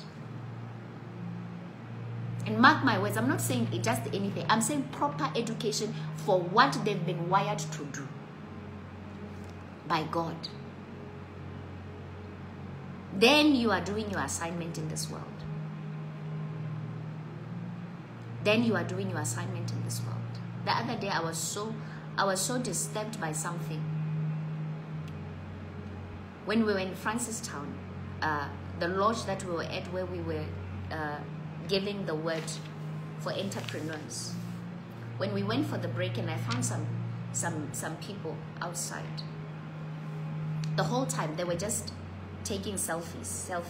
Especially, it was shocking. I kid you not. This time around, it was not even women; it was men, literally taking selfies the whole entire time. Selfies. And I realized that, you know, we underestimate the programming that is being done in this season.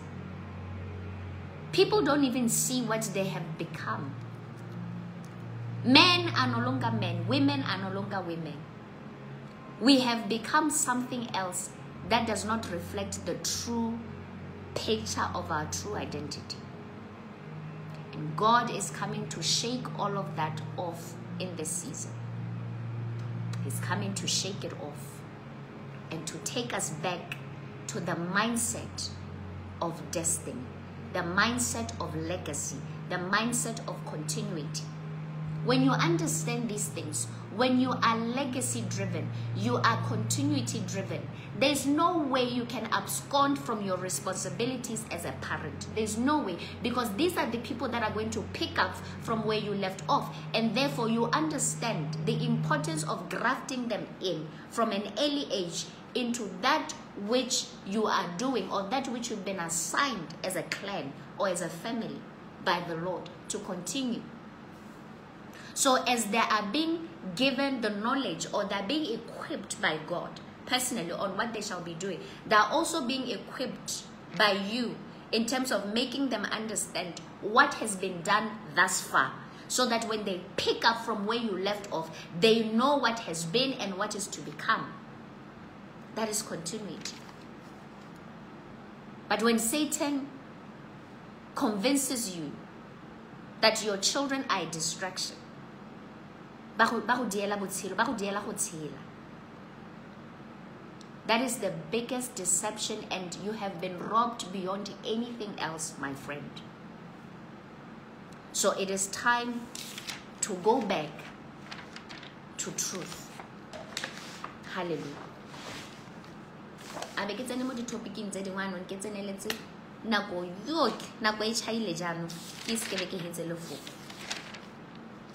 But like I always say, when the Lord speaks, I'm not going to quench him.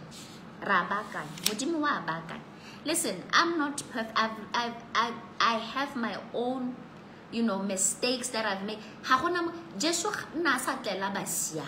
He came for sinners. We need to understand that when some of these things he's not here to judge us. So that's why ke sule do tse dingwe tsa di baakanyang le nna ga ke setse ke nna ga ke reetsa molaetsa because it is not me that is speaking, it is the Spirit of God. I get to take notes for myself and I know what I need to improve on. And because I've made up my mind that I want God to be able to purge me and make me perfect for his coming, I'm not going to hide behind anything. I fully expose myself to him and say, Lord, show me what you want me to be working on. Because there's no one who's still breathing who's perfect in this world. We are constantly being renewed. We are constantly being purged, and we are constantly being called to a higher place by the Lord. It is up to us whether we are going to receive the corrections of the Lord and turn from our wicked ways, or we are going to decide to ignore them and allow Satan to tell us we are a judge. It is completely upon us to decide. Hallelujah. So I'm going to just read some of the things that the Lord had given me concerning this prophetic word. What time is it? It's 9.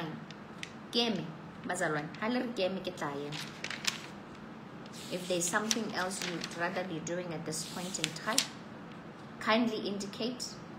I know that we normally do it from 7 to 9, 2 hours. So normally when I have to go beyond that, I kindly ask for your permission because I don't want to hold you hostage with the word of the Lord. Hallelujah.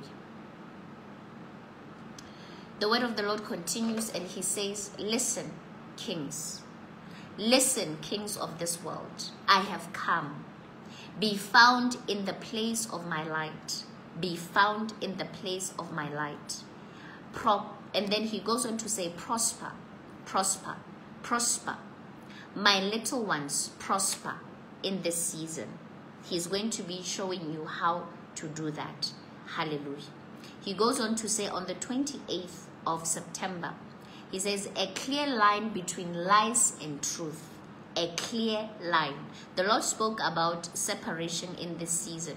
So we are going to see a clear distinction between lies and the truth in all corners or in all fields, from your personal life to your community, to your nation, to the world. We are going to see a clear line. Because for the longest time, things have been blurry and we haven't been able to discern what is true and what is not. Those that have not been able to discern by the way of the Spirit. So the Lord says we have come into a season where he is going to be making it plain and clear for all to see, those that are spiritual and those that are not spiritual, what is truth and what is a lie. That is why the Lord has said before that, I saw something one of you said. That is why the Lord said in this season, don't try to vindicate yourself. Allow God to vindicate you. Allow God to vindicate you. So the Lord is saying, we have come now into that time. If you've been falsely accused of something, know that the season of truth is now here. And truth is going to be laid bare by the Lord himself. The angels have been released. I remember in 2020, there was a word that he gave and he spoke about files being retrieved. And he said, even shredded files. This is how serious God is. He said, even shredded files, I'm going to assemble them and bring those files to the forefront. So nothing is lost. And nothing in this season will remain hidden. Because God himself is bringing all things to the forefront to settle matters. Hallelujah. He goes on to say, cyclones cease. Cyclones cease. And then he said, cyclones of the enemy cease. This was on the 2nd of September. Sorry, they retrieved a word from the 2nd of November 2021 that had to do with cyclones that the Lord had given because of what he said on the 28th of September. So the Lord, there's a word I gave concerning cyclones. It's a very insightful word, even concerning cycles of life and how cyclones also speak to the cycles of life and how God desires to bring you into the cycle of light, or his cycle of life, so that you don't experience the patterns that you had been seeing in your life were by reason of the cycle that you were under. So if you are under Satan's cycle, if you are someone that maybe every time you get what do you call it, engaged, the person dies, it means that the enemy has you in a cycle. And as long as you are in that cycle, that thing will continue to repeat itself over and over and over again until you leave that cycle and you enter God's cycle. And then you start to see a different pattern in your life. So this, when you come to the Lord, you need to understand that the way that he removes you from the cycle that you had been under for the longest time, that was causing only curses to come upon your life. When God gets ready to perform or to remove you from that cycle into his cycle, one of the pointers to that is that he will change your cycle or your circle of friends or your circle of people that you hang around. Why? Because he's breaking familiarity. It doesn't mean they are witches. Well, in some instances, maybe some of them were witches in yours, I don't know. But in majority of the time, it's not necessarily because they are bad people. It's simply because for God to be able to usher you into a new thing, he needs to kill familiarity.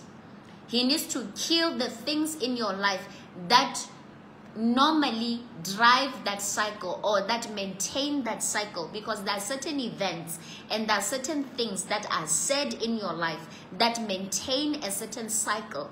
So when God gets ready to remove you from that cycle, the same way he did with Abraham, he said, leave your father's house and go to a place I will show you.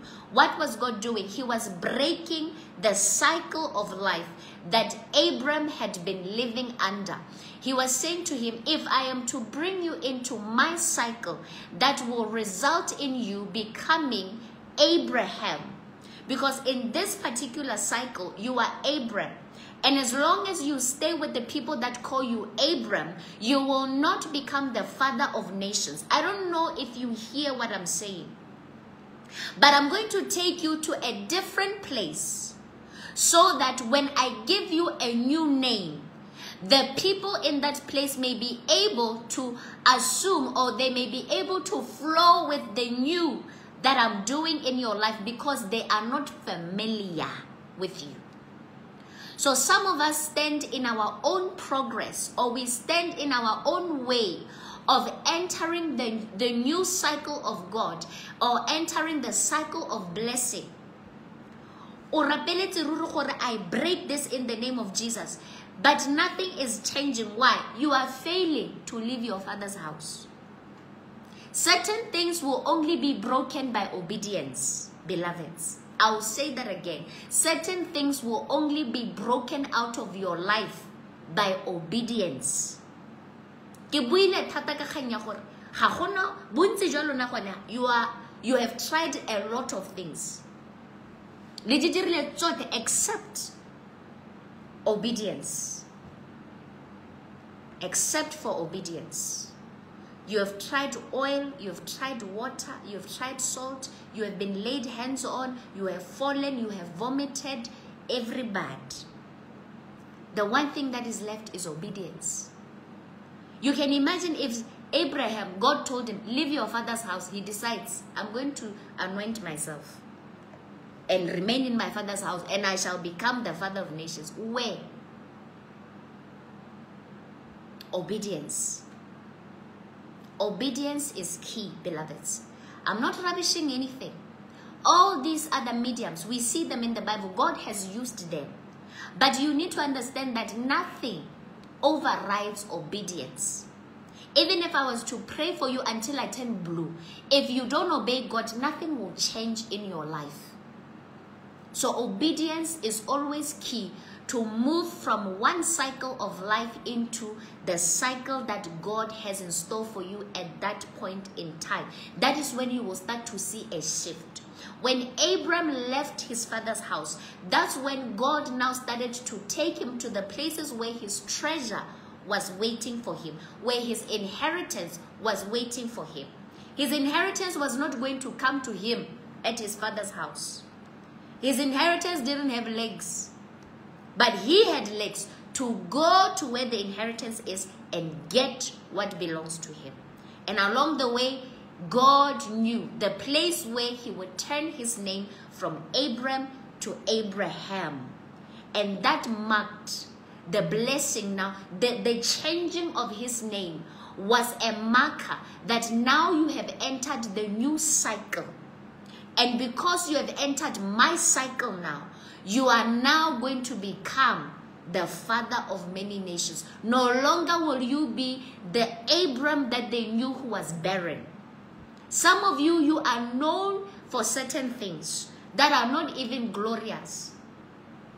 Ora se mamang o sa chuling, ora se mamang o sa bereki, ora se mamang on zinjan, on zin o pekan, o rile. The Lord is saying, when you follow me, when you follow every instruction I'm giving you, the cycle I'm getting you into, or the cycle I'm introducing you into, is going to give you a new identity.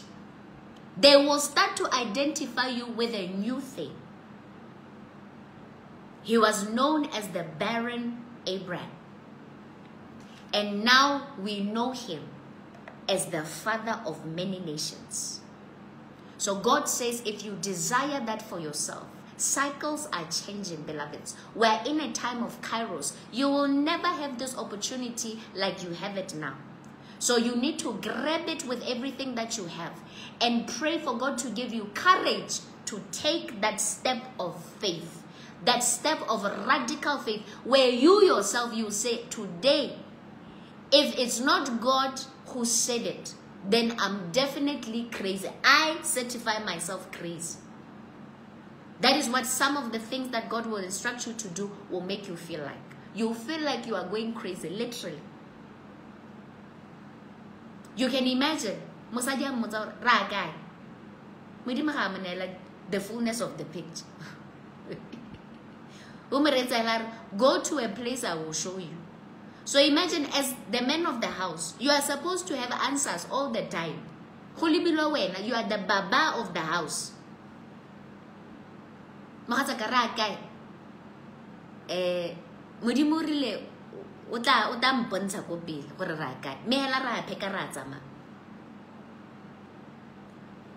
These are the things that qualify you for madness in the eyes of the people.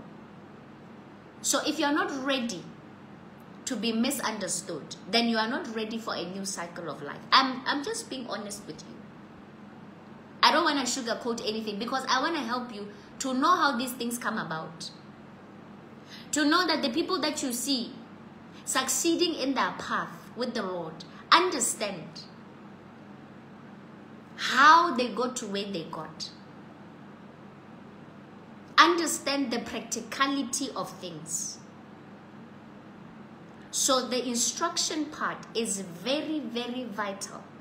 That is why when God, differentiates between those that are going to hell and those that are going to heaven, he says we only have two: sons of obedience and sons of disobedience. Two. So instruction is key in this time. He goes on to say, they that trust in the Lord shall renew their strength. They that trust in the Lord. All you need to do in this season is trust God. And you are going to see yourself bounce back like never before. Rejuvenated, refreshed like never before. It doesn't matter what you have gone through in your journey. It doesn't matter who has given up on you, who has said you will never bounce back. Hey,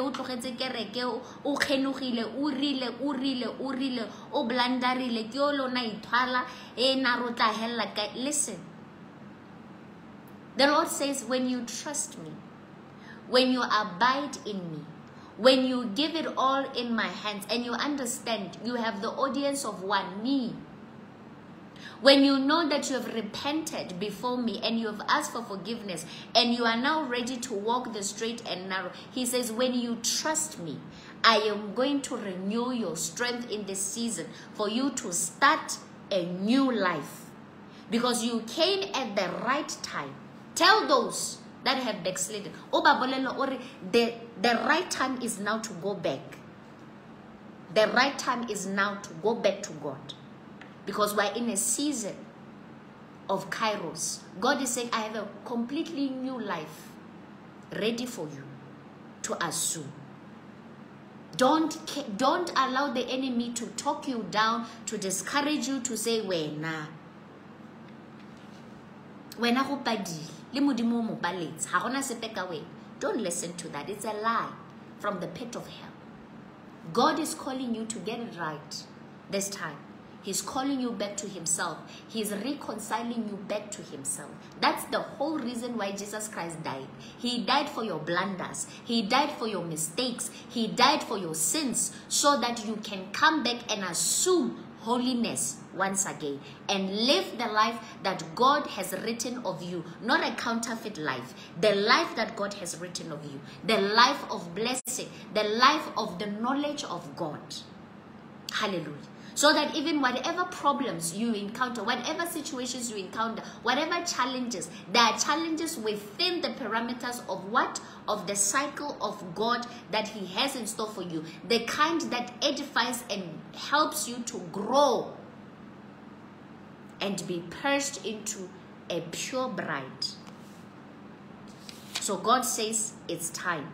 Strength is available. Strength is there for those that will come and lay their lives before the Father. He goes on to say, kereke iyaluka. Kereke iyaluka. Ke mafoko a morena a re wa lukisa mo kerekeng. Ke mafoko a mantle e le ruri.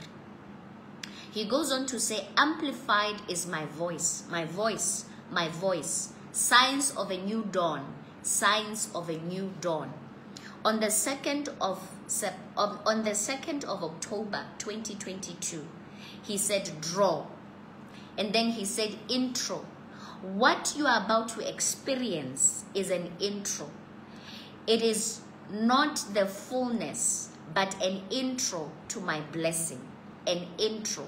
The Lord is saying what he's about to do in this season, as much as it's going to blow your mind, he says, understand, it is not even the fullness of what I have for you, but simply an introduction.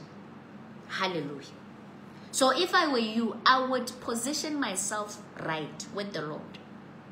If I were you, I would put away childish things, knowing that it's about to go down in the kingdom of light.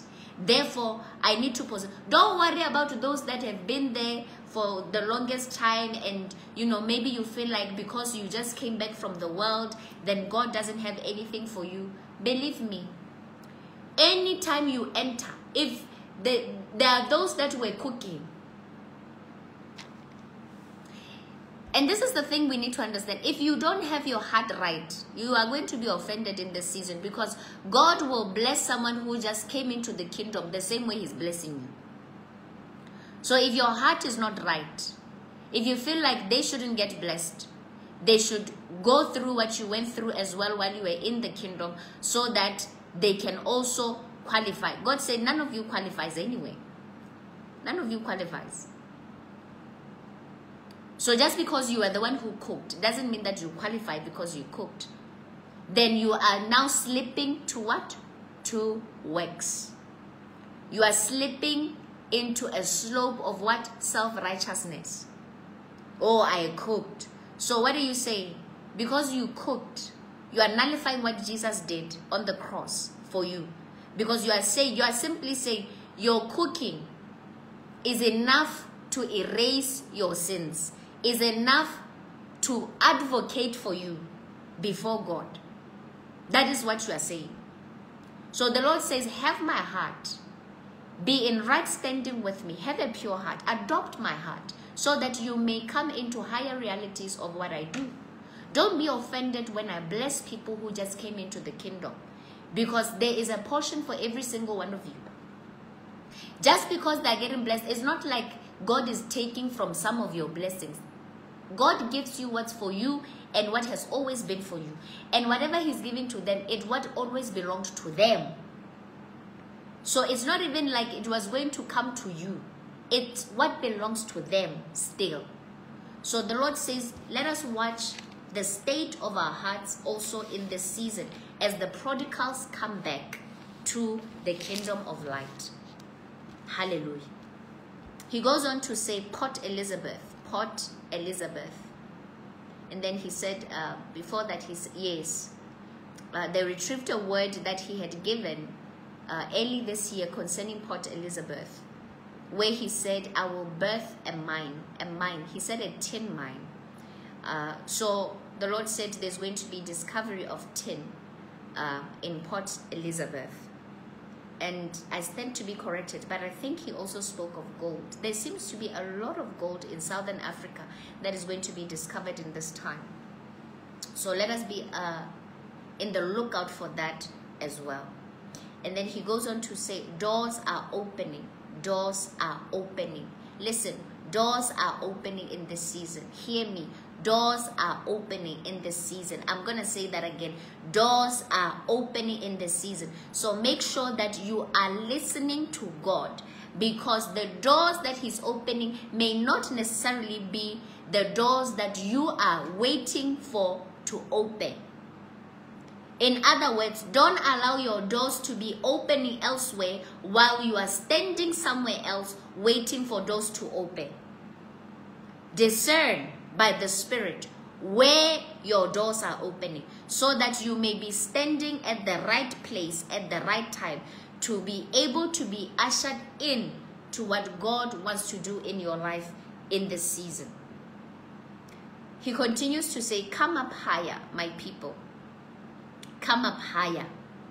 For crystal clear vision, come up higher. The Lord is saying, for you to see clearly what he's doing, come up higher. Remember that by the throne, between what is supposedly the floor of God's throne, which happens to be the ceiling of the angels or the cherubs, the Bible has clearly stated in Ezekiel 1 that it is crystal clear. So God is saying, and I've given a teaching concerning the cherubs and the different heads that they have and what they symbolize in terms of the character that we're supposed to have as believers, for us to be able to come up to that place or to come up to the throne of God. We need to have that kind of sight that also brings about transparency, that also brings about purity of heart, which can only be given by Holy Spirit. So when he says come up higher, he's simply saying get closer to my spirit like never before. You and Holy Spirit become one. Why? Because he's the spirit of holiness, and therefore when you allow him to saturate you, you become holy yourself. And only holy beings can come to the throne of God, or can come close to the crystal, the firmament that is the floor of God's throne. And when you are there, because it is transparent, that is where you start to mirror him. That is where you start to get a clear vision of what the heart of the Father. Because the closer you get to the throne, for you to say that you have seen the heart of the Father simply means his desires, his plans for your life, because they are written in his heart.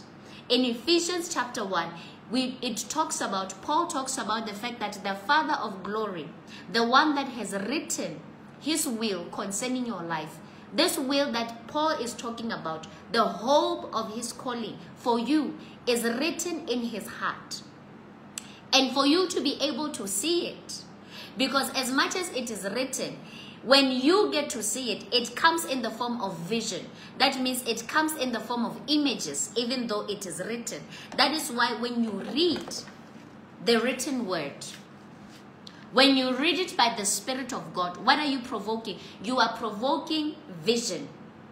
And the vision of that which is written comes in a pictorial form, or comes in the form of images. So God is saying, when I say come up higher, crystal clear, the more you pray by the Spirit, the more you read the word of God that is in line with his word for the hour, the higher you are going in the spirit realm, the purer you are getting, the holier you are getting. The more you follow the instructions of the Lord, the holier you are getting. That means that automatically, because holiness goes hand in hand with light. And when I say light, I mean both illumination and also being light according to weight. So the lighter you get, the higher you go. And the higher you go, the closer you get to the throne of God. And the lighter you get, the more you get what? Vision, or clear vision. So that means that this light I'm talking about, it is what? It is double. It has double meaning. So as you get lighter in weight, because you have assumed or you are being filled with the Spirit of God. One of the ways you can know if you are filled with the Spirit of God or the Spirit that is not of God is how you feel. Satan, how Satan, you just feel tired. You just feel weighed down. There is a demonic oppression that is just around you that you need to get rid of. So when you get into praise and worship, when you get into the word, when you get into prayer, what are you doing? You are breaking off every form of heaviness that is trying to weigh you down so that you don't go up higher and get vision of what is written of you in the Father's heart. The vision concerning your life, the vision concerning this particular hour that we are in, and what God has in store for you, so that you may make informed decisions for your life. That is what he's saying here. Hallelujah. I hope it is clear how we go high and the reason for going high. If you didn't hear it, go back to this portion again and go through it until you get it. He goes on to say, Pathfinder, hearken to my voice, navigate the storm. To others, it is a storm. To you, those found in me, it is peace, calmness, and rest. Only from my peace can you navigate the storm and stir it in the right direction. Use it to accumulate wealth. This is a very, very potent word. I'll read it for you again. He says, Pathfinder, hearken to my voice, navigate the storm. To others, it is a storm. To you, to those found in me, it's calmness, it's peace, calmness, and rest. Only from my peace can you navigate the storm and stir it in the right direction. Use it to accumulate wealth. From what I just spoke about concerning the four heads of the cherubs and how they're supposed to reflect the fullness of our being in such a manner that we can be able to be regarded as in perfect or synchronization with heaven, or in perfect standing with heaven, or in having the likeness of God. Hallelujah. So here you can see that this is speaking to the side of us that is reflected by the image of the eagle. Because we know that eagles are known for navigating storms. We know that eagles are known for their ability to use storms to elevate them to higher places. God is saying we're in a season where the world is going through shakings. There is a storm at this point in time. The world is in a whirlwind. The world is in a tornado. And this tornado is taking everything that is on its path, including wealth. Because those of you that have seen a tornado before, you know that everywhere it goes, it swoops. It doesn't care whether it's your, whatever that is in your house. It doesn't choose to say, oh, I can't take your necklace, your diamond necklace. I can't take your money. I can't take this expensive chair. It takes everything on its path. And if you are like an eagle uses the same storm that is destruction to others, the same storm that is taking from others. The eagle is able to use the same storm to take it to higher places. So which means if you have the mindset of God, the eagle side of you comes out when whatever, and the thing you need to understand is that whatever is happening at the time, there is the side of God that you carry that is meant to navigate whatever you are going through. So storms are navigated by the eagle. Storms are meant to take you higher in life. I'll say that again. Storms are meant to take you higher in life. And we are going through a global storm. This storm is meant to take you higher. You cannot remain in the same place. If you truly carry God in you, you will not remain in the same place. When you carry God, when storms come, you start to salivate. You start to feel excited. You get excited because you know and you understand, this is my season of elevation. This storm, this global storm, is an opportunity for you to reach heights you could have never dreamt of in your life. The question is, are you going to be found outside the storm? Are you going to be one of the things that are going to be swept away by the storm? Or are you going to be one of those that are going to tame the storm and decide how to navigate that storm in such a manner that it is going to benefit you? So you have the power. There is nothing of this world that you have not been programmed to take. There is nothing in this world that God did not give you dominion over. That means even the storms, you have dominion over them. Jesus Christ showed this to us when he spoke to the storm and he said, "Be still." And the storm was still. What was he trying to show us? He was trying to remind us of who we are. That this is something you have power over. You have power over the elements of the air. If Satan can manipulate the weather, what more of a child of God who is supposed to be higher than him? Satan is supposed to be under your feet. If he can manipulate the weather, if God can say, Satan, you no longer have the cyclones that have been caused by the enemy seas, it means that the enemy can control weather patterns. And if the enemy can do it, you can do something beyond what he can do because of your nature, because of your standpoint. You are above him. You are in Christ. Automatically, you are above him.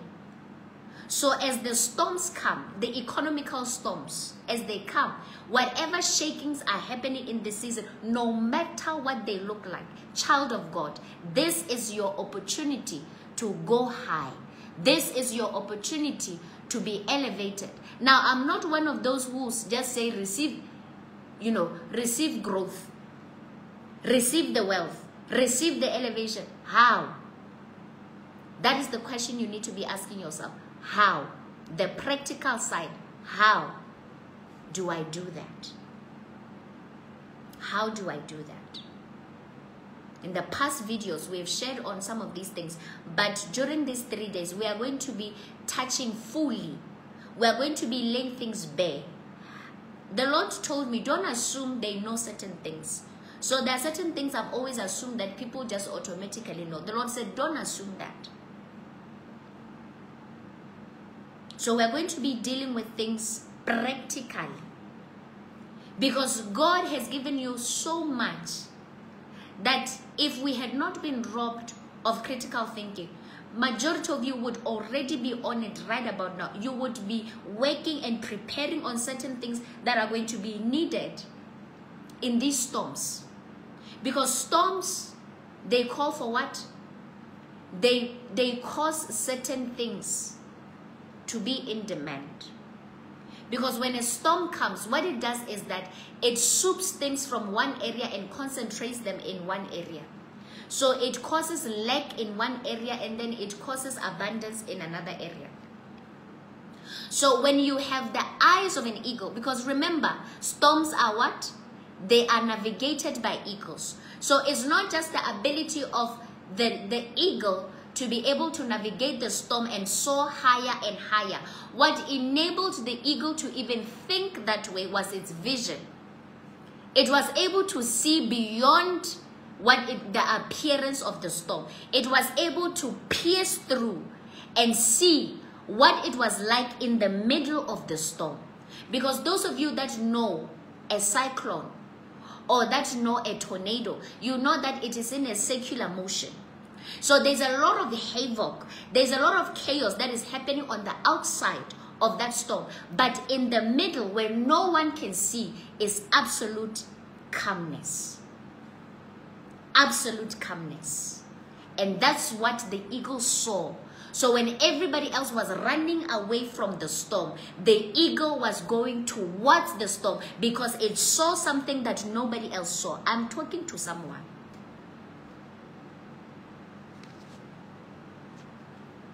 It saw something that nobody else saw. Beyond the covering or beyond the appearance of the storm, there is calmness. In the middle of the storm, there is peace. I remember one time I was in prayer and the Lord just had me pressing and pressing and pressing for hours. And then at one point, it just happened so suddenly. I was taken into this place and he made me understand that it was similar to the way that he visited Moses at the mountain. There was this dark, terrible, that is the only word I can use, terrible cloud. And it wasn't just still, it was like a storm.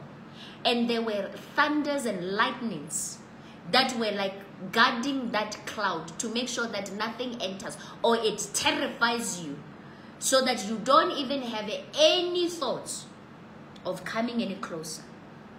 The children of Israel would be terrified when God would descend on the mountain. They would be terrified. They would tell Moses, you go and talk to him. We don't want to go. We don't want to talk to him. It was terrible.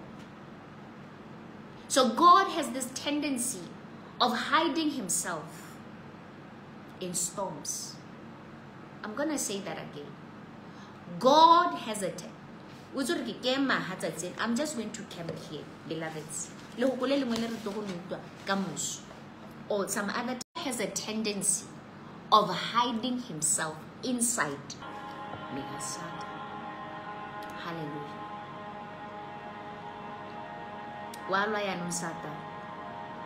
Somebody needs to hear this. God has a way of hiding himself in storms. Remember what I said about this season. The Lord is behind the shaking. Why is he behind the shaking? He is precisely answering your prayers for you to assume your rightful place in this world. God is going to cause a shaking. And this shaking is going to cause those that don't know him to run away from the storm. But those that know him will not run away. And they will be able to assume their places. Why? Because they are familiar with their God. They know him. They understand him. Even when he comes as terrible. Even when he has enveloped himself, when he has clothed himself with the garment of a storm, they can still be able to identify him. They are still able to locate him. They are still able to detect him. The Lord even spoke about the fact that as he gets ready to work on the church, to bring the church back to order in this season, he said, many will say the church is a mess. But remember, my children, that I am working things out. It is I, the Lord, that is bringing things back to order. It may look messy for a little bit, but remember that it is I. Are you able to discern me? Do you have my spirit? Do you have a relationship with my spirit that you may be able to see that even though I lost this job, even though I got retrenched, God is in the storm. And when I come closer, and when I start to seek him more and more, and I embrace the storm, and I don't run away from it, I embrace it and I find out what exactly is he doing. There lies my place of rest, my place of calmness, my place of peace, right in the middle of that storm. That is why the Lord said, no thief in this season will access his treasure. Why? His treasure is surrounded by fire. It's surrounded by holy fire. You won't even have to be scared and say, hey, Mudim, can I, you know how these people are? They always know how to just hijack things from us. And before we know it, they're running with it. God is not like man. They might have been able to swingle you out of whatever it is that you were trying to do for yourself. But what is of the Lord? When God determines to do things in a certain way, no one can stop it. So you won't even have to worry about trying to guard your things. There's no guarding of anything. The only thing you need to be doing is setting yourself ablaze with holy fire. The fire that God wants to imbue you with, the fire he wants to baptize you with, is the same temperature as the fire that is protecting the treasure. I don't know if you hear me, beloveds. He knows the temperature of the fire that surrounds the treasure. So the same fire is the same temperature that he wants to set you ablaze with, so that what others feel like is too hot for them to handle, you just enter because you are used to that kind of heat. That's your type of heat. You understand it, you live with it. In fact, you are so used to it that for you it is cool.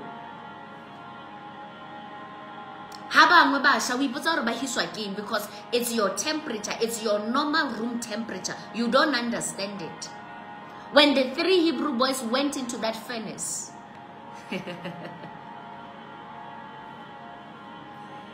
those boys were used to that temperature. So when that king thought, oh, I'm going to set an example with these boys, one thing he didn't know and one thing he didn't understand, these were not ordinary boys. These were boys that had laid their lives down and decided to follow God. These boys, they gave up everything to ensure that they got this fire.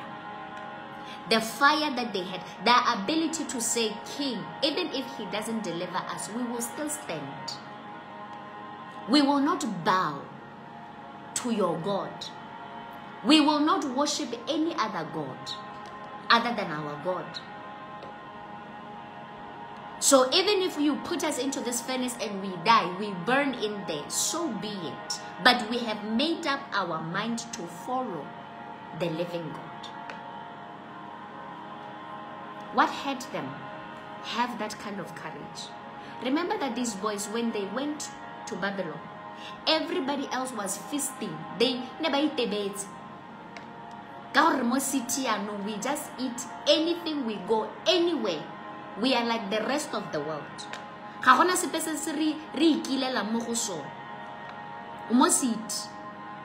So you go with the city life. These boys didn't do that. When everybody else was eating pork and drinking wine and having all these things, they decided to keep themselves pure. And when the day came, because it is your ability to discipline yourself, your ability to allow Holy Spirit to give you your unique diet, your unique walk, to pave your way, to make you understand this is what you eat, this is what you wear, this is how you speak, this is where you go, this is where you don't go to these places. Yes, you may be in the city, but you can't do that. You can't be part of this, you can't be part of that, but this is what I expect you to be doing. When everybody else is always out doing nothing, this is what you need to be doing. I'm giving you some work, research on this and this and that, so that when you are presented before kings, you are ready. You have something to deliver. Hallelujah. So God is saying in this season, I desire to prepare you. I desire to prepare you for elevation. I desire to prepare you for promotion. That which others will not be able to do, that which others will not be able to pull off, the kind of fire that no one else. Do you know that positions of power are positions of fire? Those seats are very hot. As desirable as they look from afar, they are very hot seats. The higher you go, the hotter it gets. So if you aspire for certain places, for certain positions of influence, of power, know that they come with fire. And if you don't have any power packed in the inside of you, you are in trouble. You will not survive those places. Because that fire, it means that everyone has an opinion. There are tests that are coming from all directions. You are expected to deliver all the time. The one time you don't deliver, everyone is on your case. You are all over papers. Why do you think the minute someone assumes the position of being a president,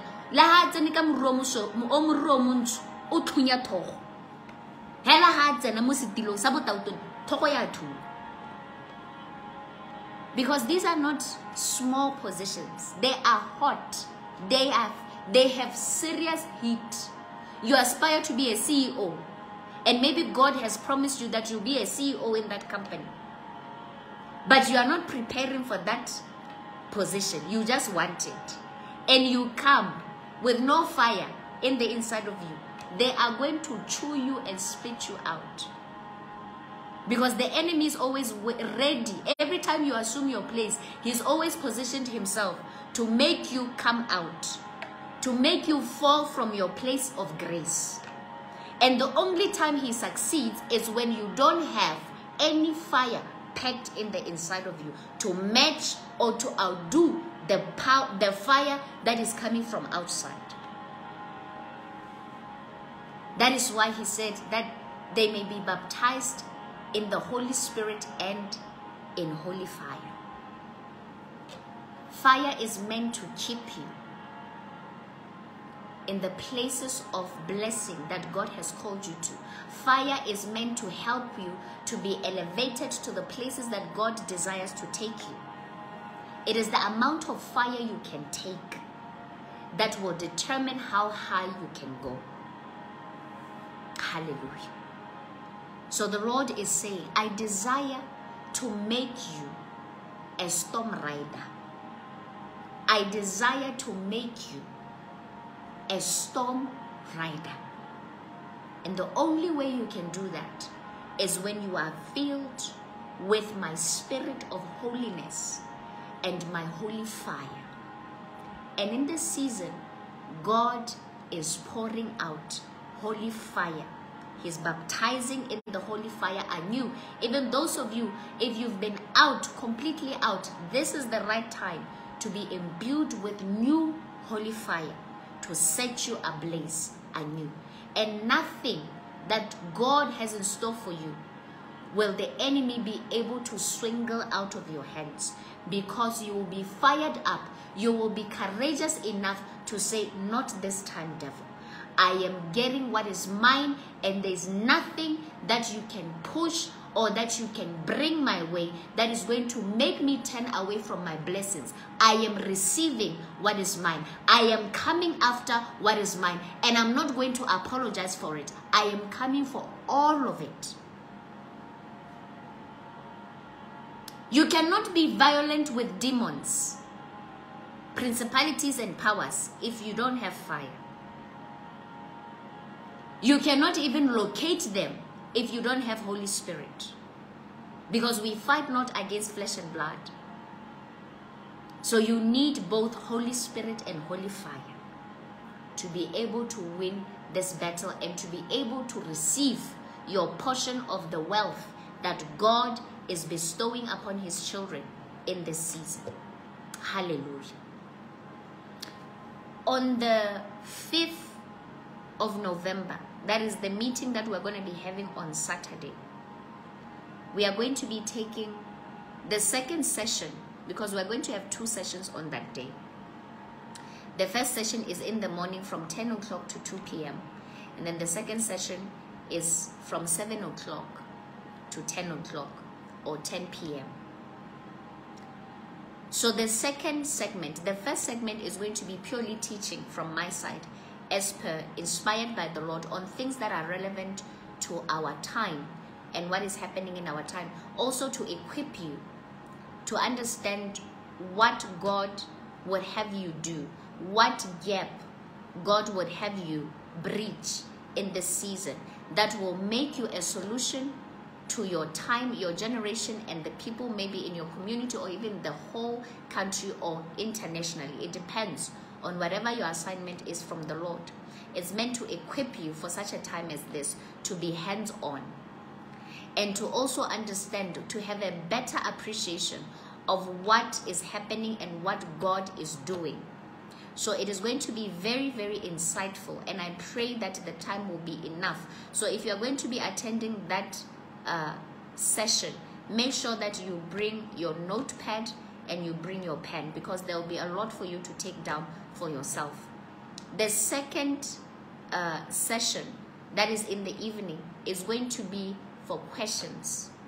So those questions that you may have, if you have those questions now, make sure that you send them to the number that has been provided on this page, so that we may gather these questions and be able to analyze them and see which questions have a common denominator, which questions can be looped together as one, and we can be able to answer as many of your questions as possible. But do make sure that your questions are in line. Remember, we are equipping the soldiers of Christ in this season. We are equipping disciples of Christ in this season. The people that want to know their God, because they don't want a situation where they just receive blessings once in a while. They want to walk in the fullness of the fullness of what it means to be a Christian, what it means to be a follower of Christ. And most importantly, they want to be a solution in this time, where we desperately need as many as possible, as many believers as possible, to be in right standing with the Lord and having taken their place on the battle array. Hallelujah. So if you have questions, remember, the questions will be for Saturday evening session. Do send them in now, so that we may be able to work on those questions and see how we can arrange them, so that we may fully utilize that time to answer as many of your questions as possible and to give you as efficient as possible answers inspired by the Holy Spirit. So I believe this brings us to the end of today's word. I shared as per led by the Holy Spirit. I do hope that you have learned some things, and I do hope that you are going to be meditating on certain scriptures that are in line with the things that were discussed today, so that you may walk into the fullness of what God is doing in this time with a clear sight and a clear understanding of what is happening. So for those of you that would like to help and support the meeting that we're having, it's a 3-day meeting. We have a very small group of individuals that are spearheading that, so they need as much help as possible. However way you can help, do contact the ministry line to express whatever support you would like to express towards this meeting. God bless you and God keep you in this time. We'll meet again on Monday to finish the 7 spirits of God that correspond with the 7 spirits of the 7 systems of this world. I do believe that we are left with government and what is the other one we are left with? I completely forgot. I think the only one I can remember is government. We've touched on education, we've touched on religion, we've touched on entertainment. Yes, we are left with government and media. We are left with government and media. Very important, these two. And then we are going to conclude the whole series with a word the Lord gave me that pretty much gives an understanding of this teaching in a very beautiful manner in Isaiah. So that is how we are going to conclude our series of the 7 mountains. Like I said, the Lord desires for these things to be put as booklets, because we don't know what is going to happen. Plus, as in a form of a book, I'll be able to expand without being limited by time, which is a factor when it comes to sharing online. So do pray for us that we'll be able to have that time where we can be able to now convert the word from audio to booklets, and we can be able to distribute those for you, so that at all times you can be able to have access to the word, and it will help you to navigate your way in these very, very crucial times that we find ourselves in. God bless you and God keep you. Have a wonderful weekend. Spend time with God. Spend time with God, and He will surely bring you closer and give you clear sight and clear vision for this hour. Have a good night.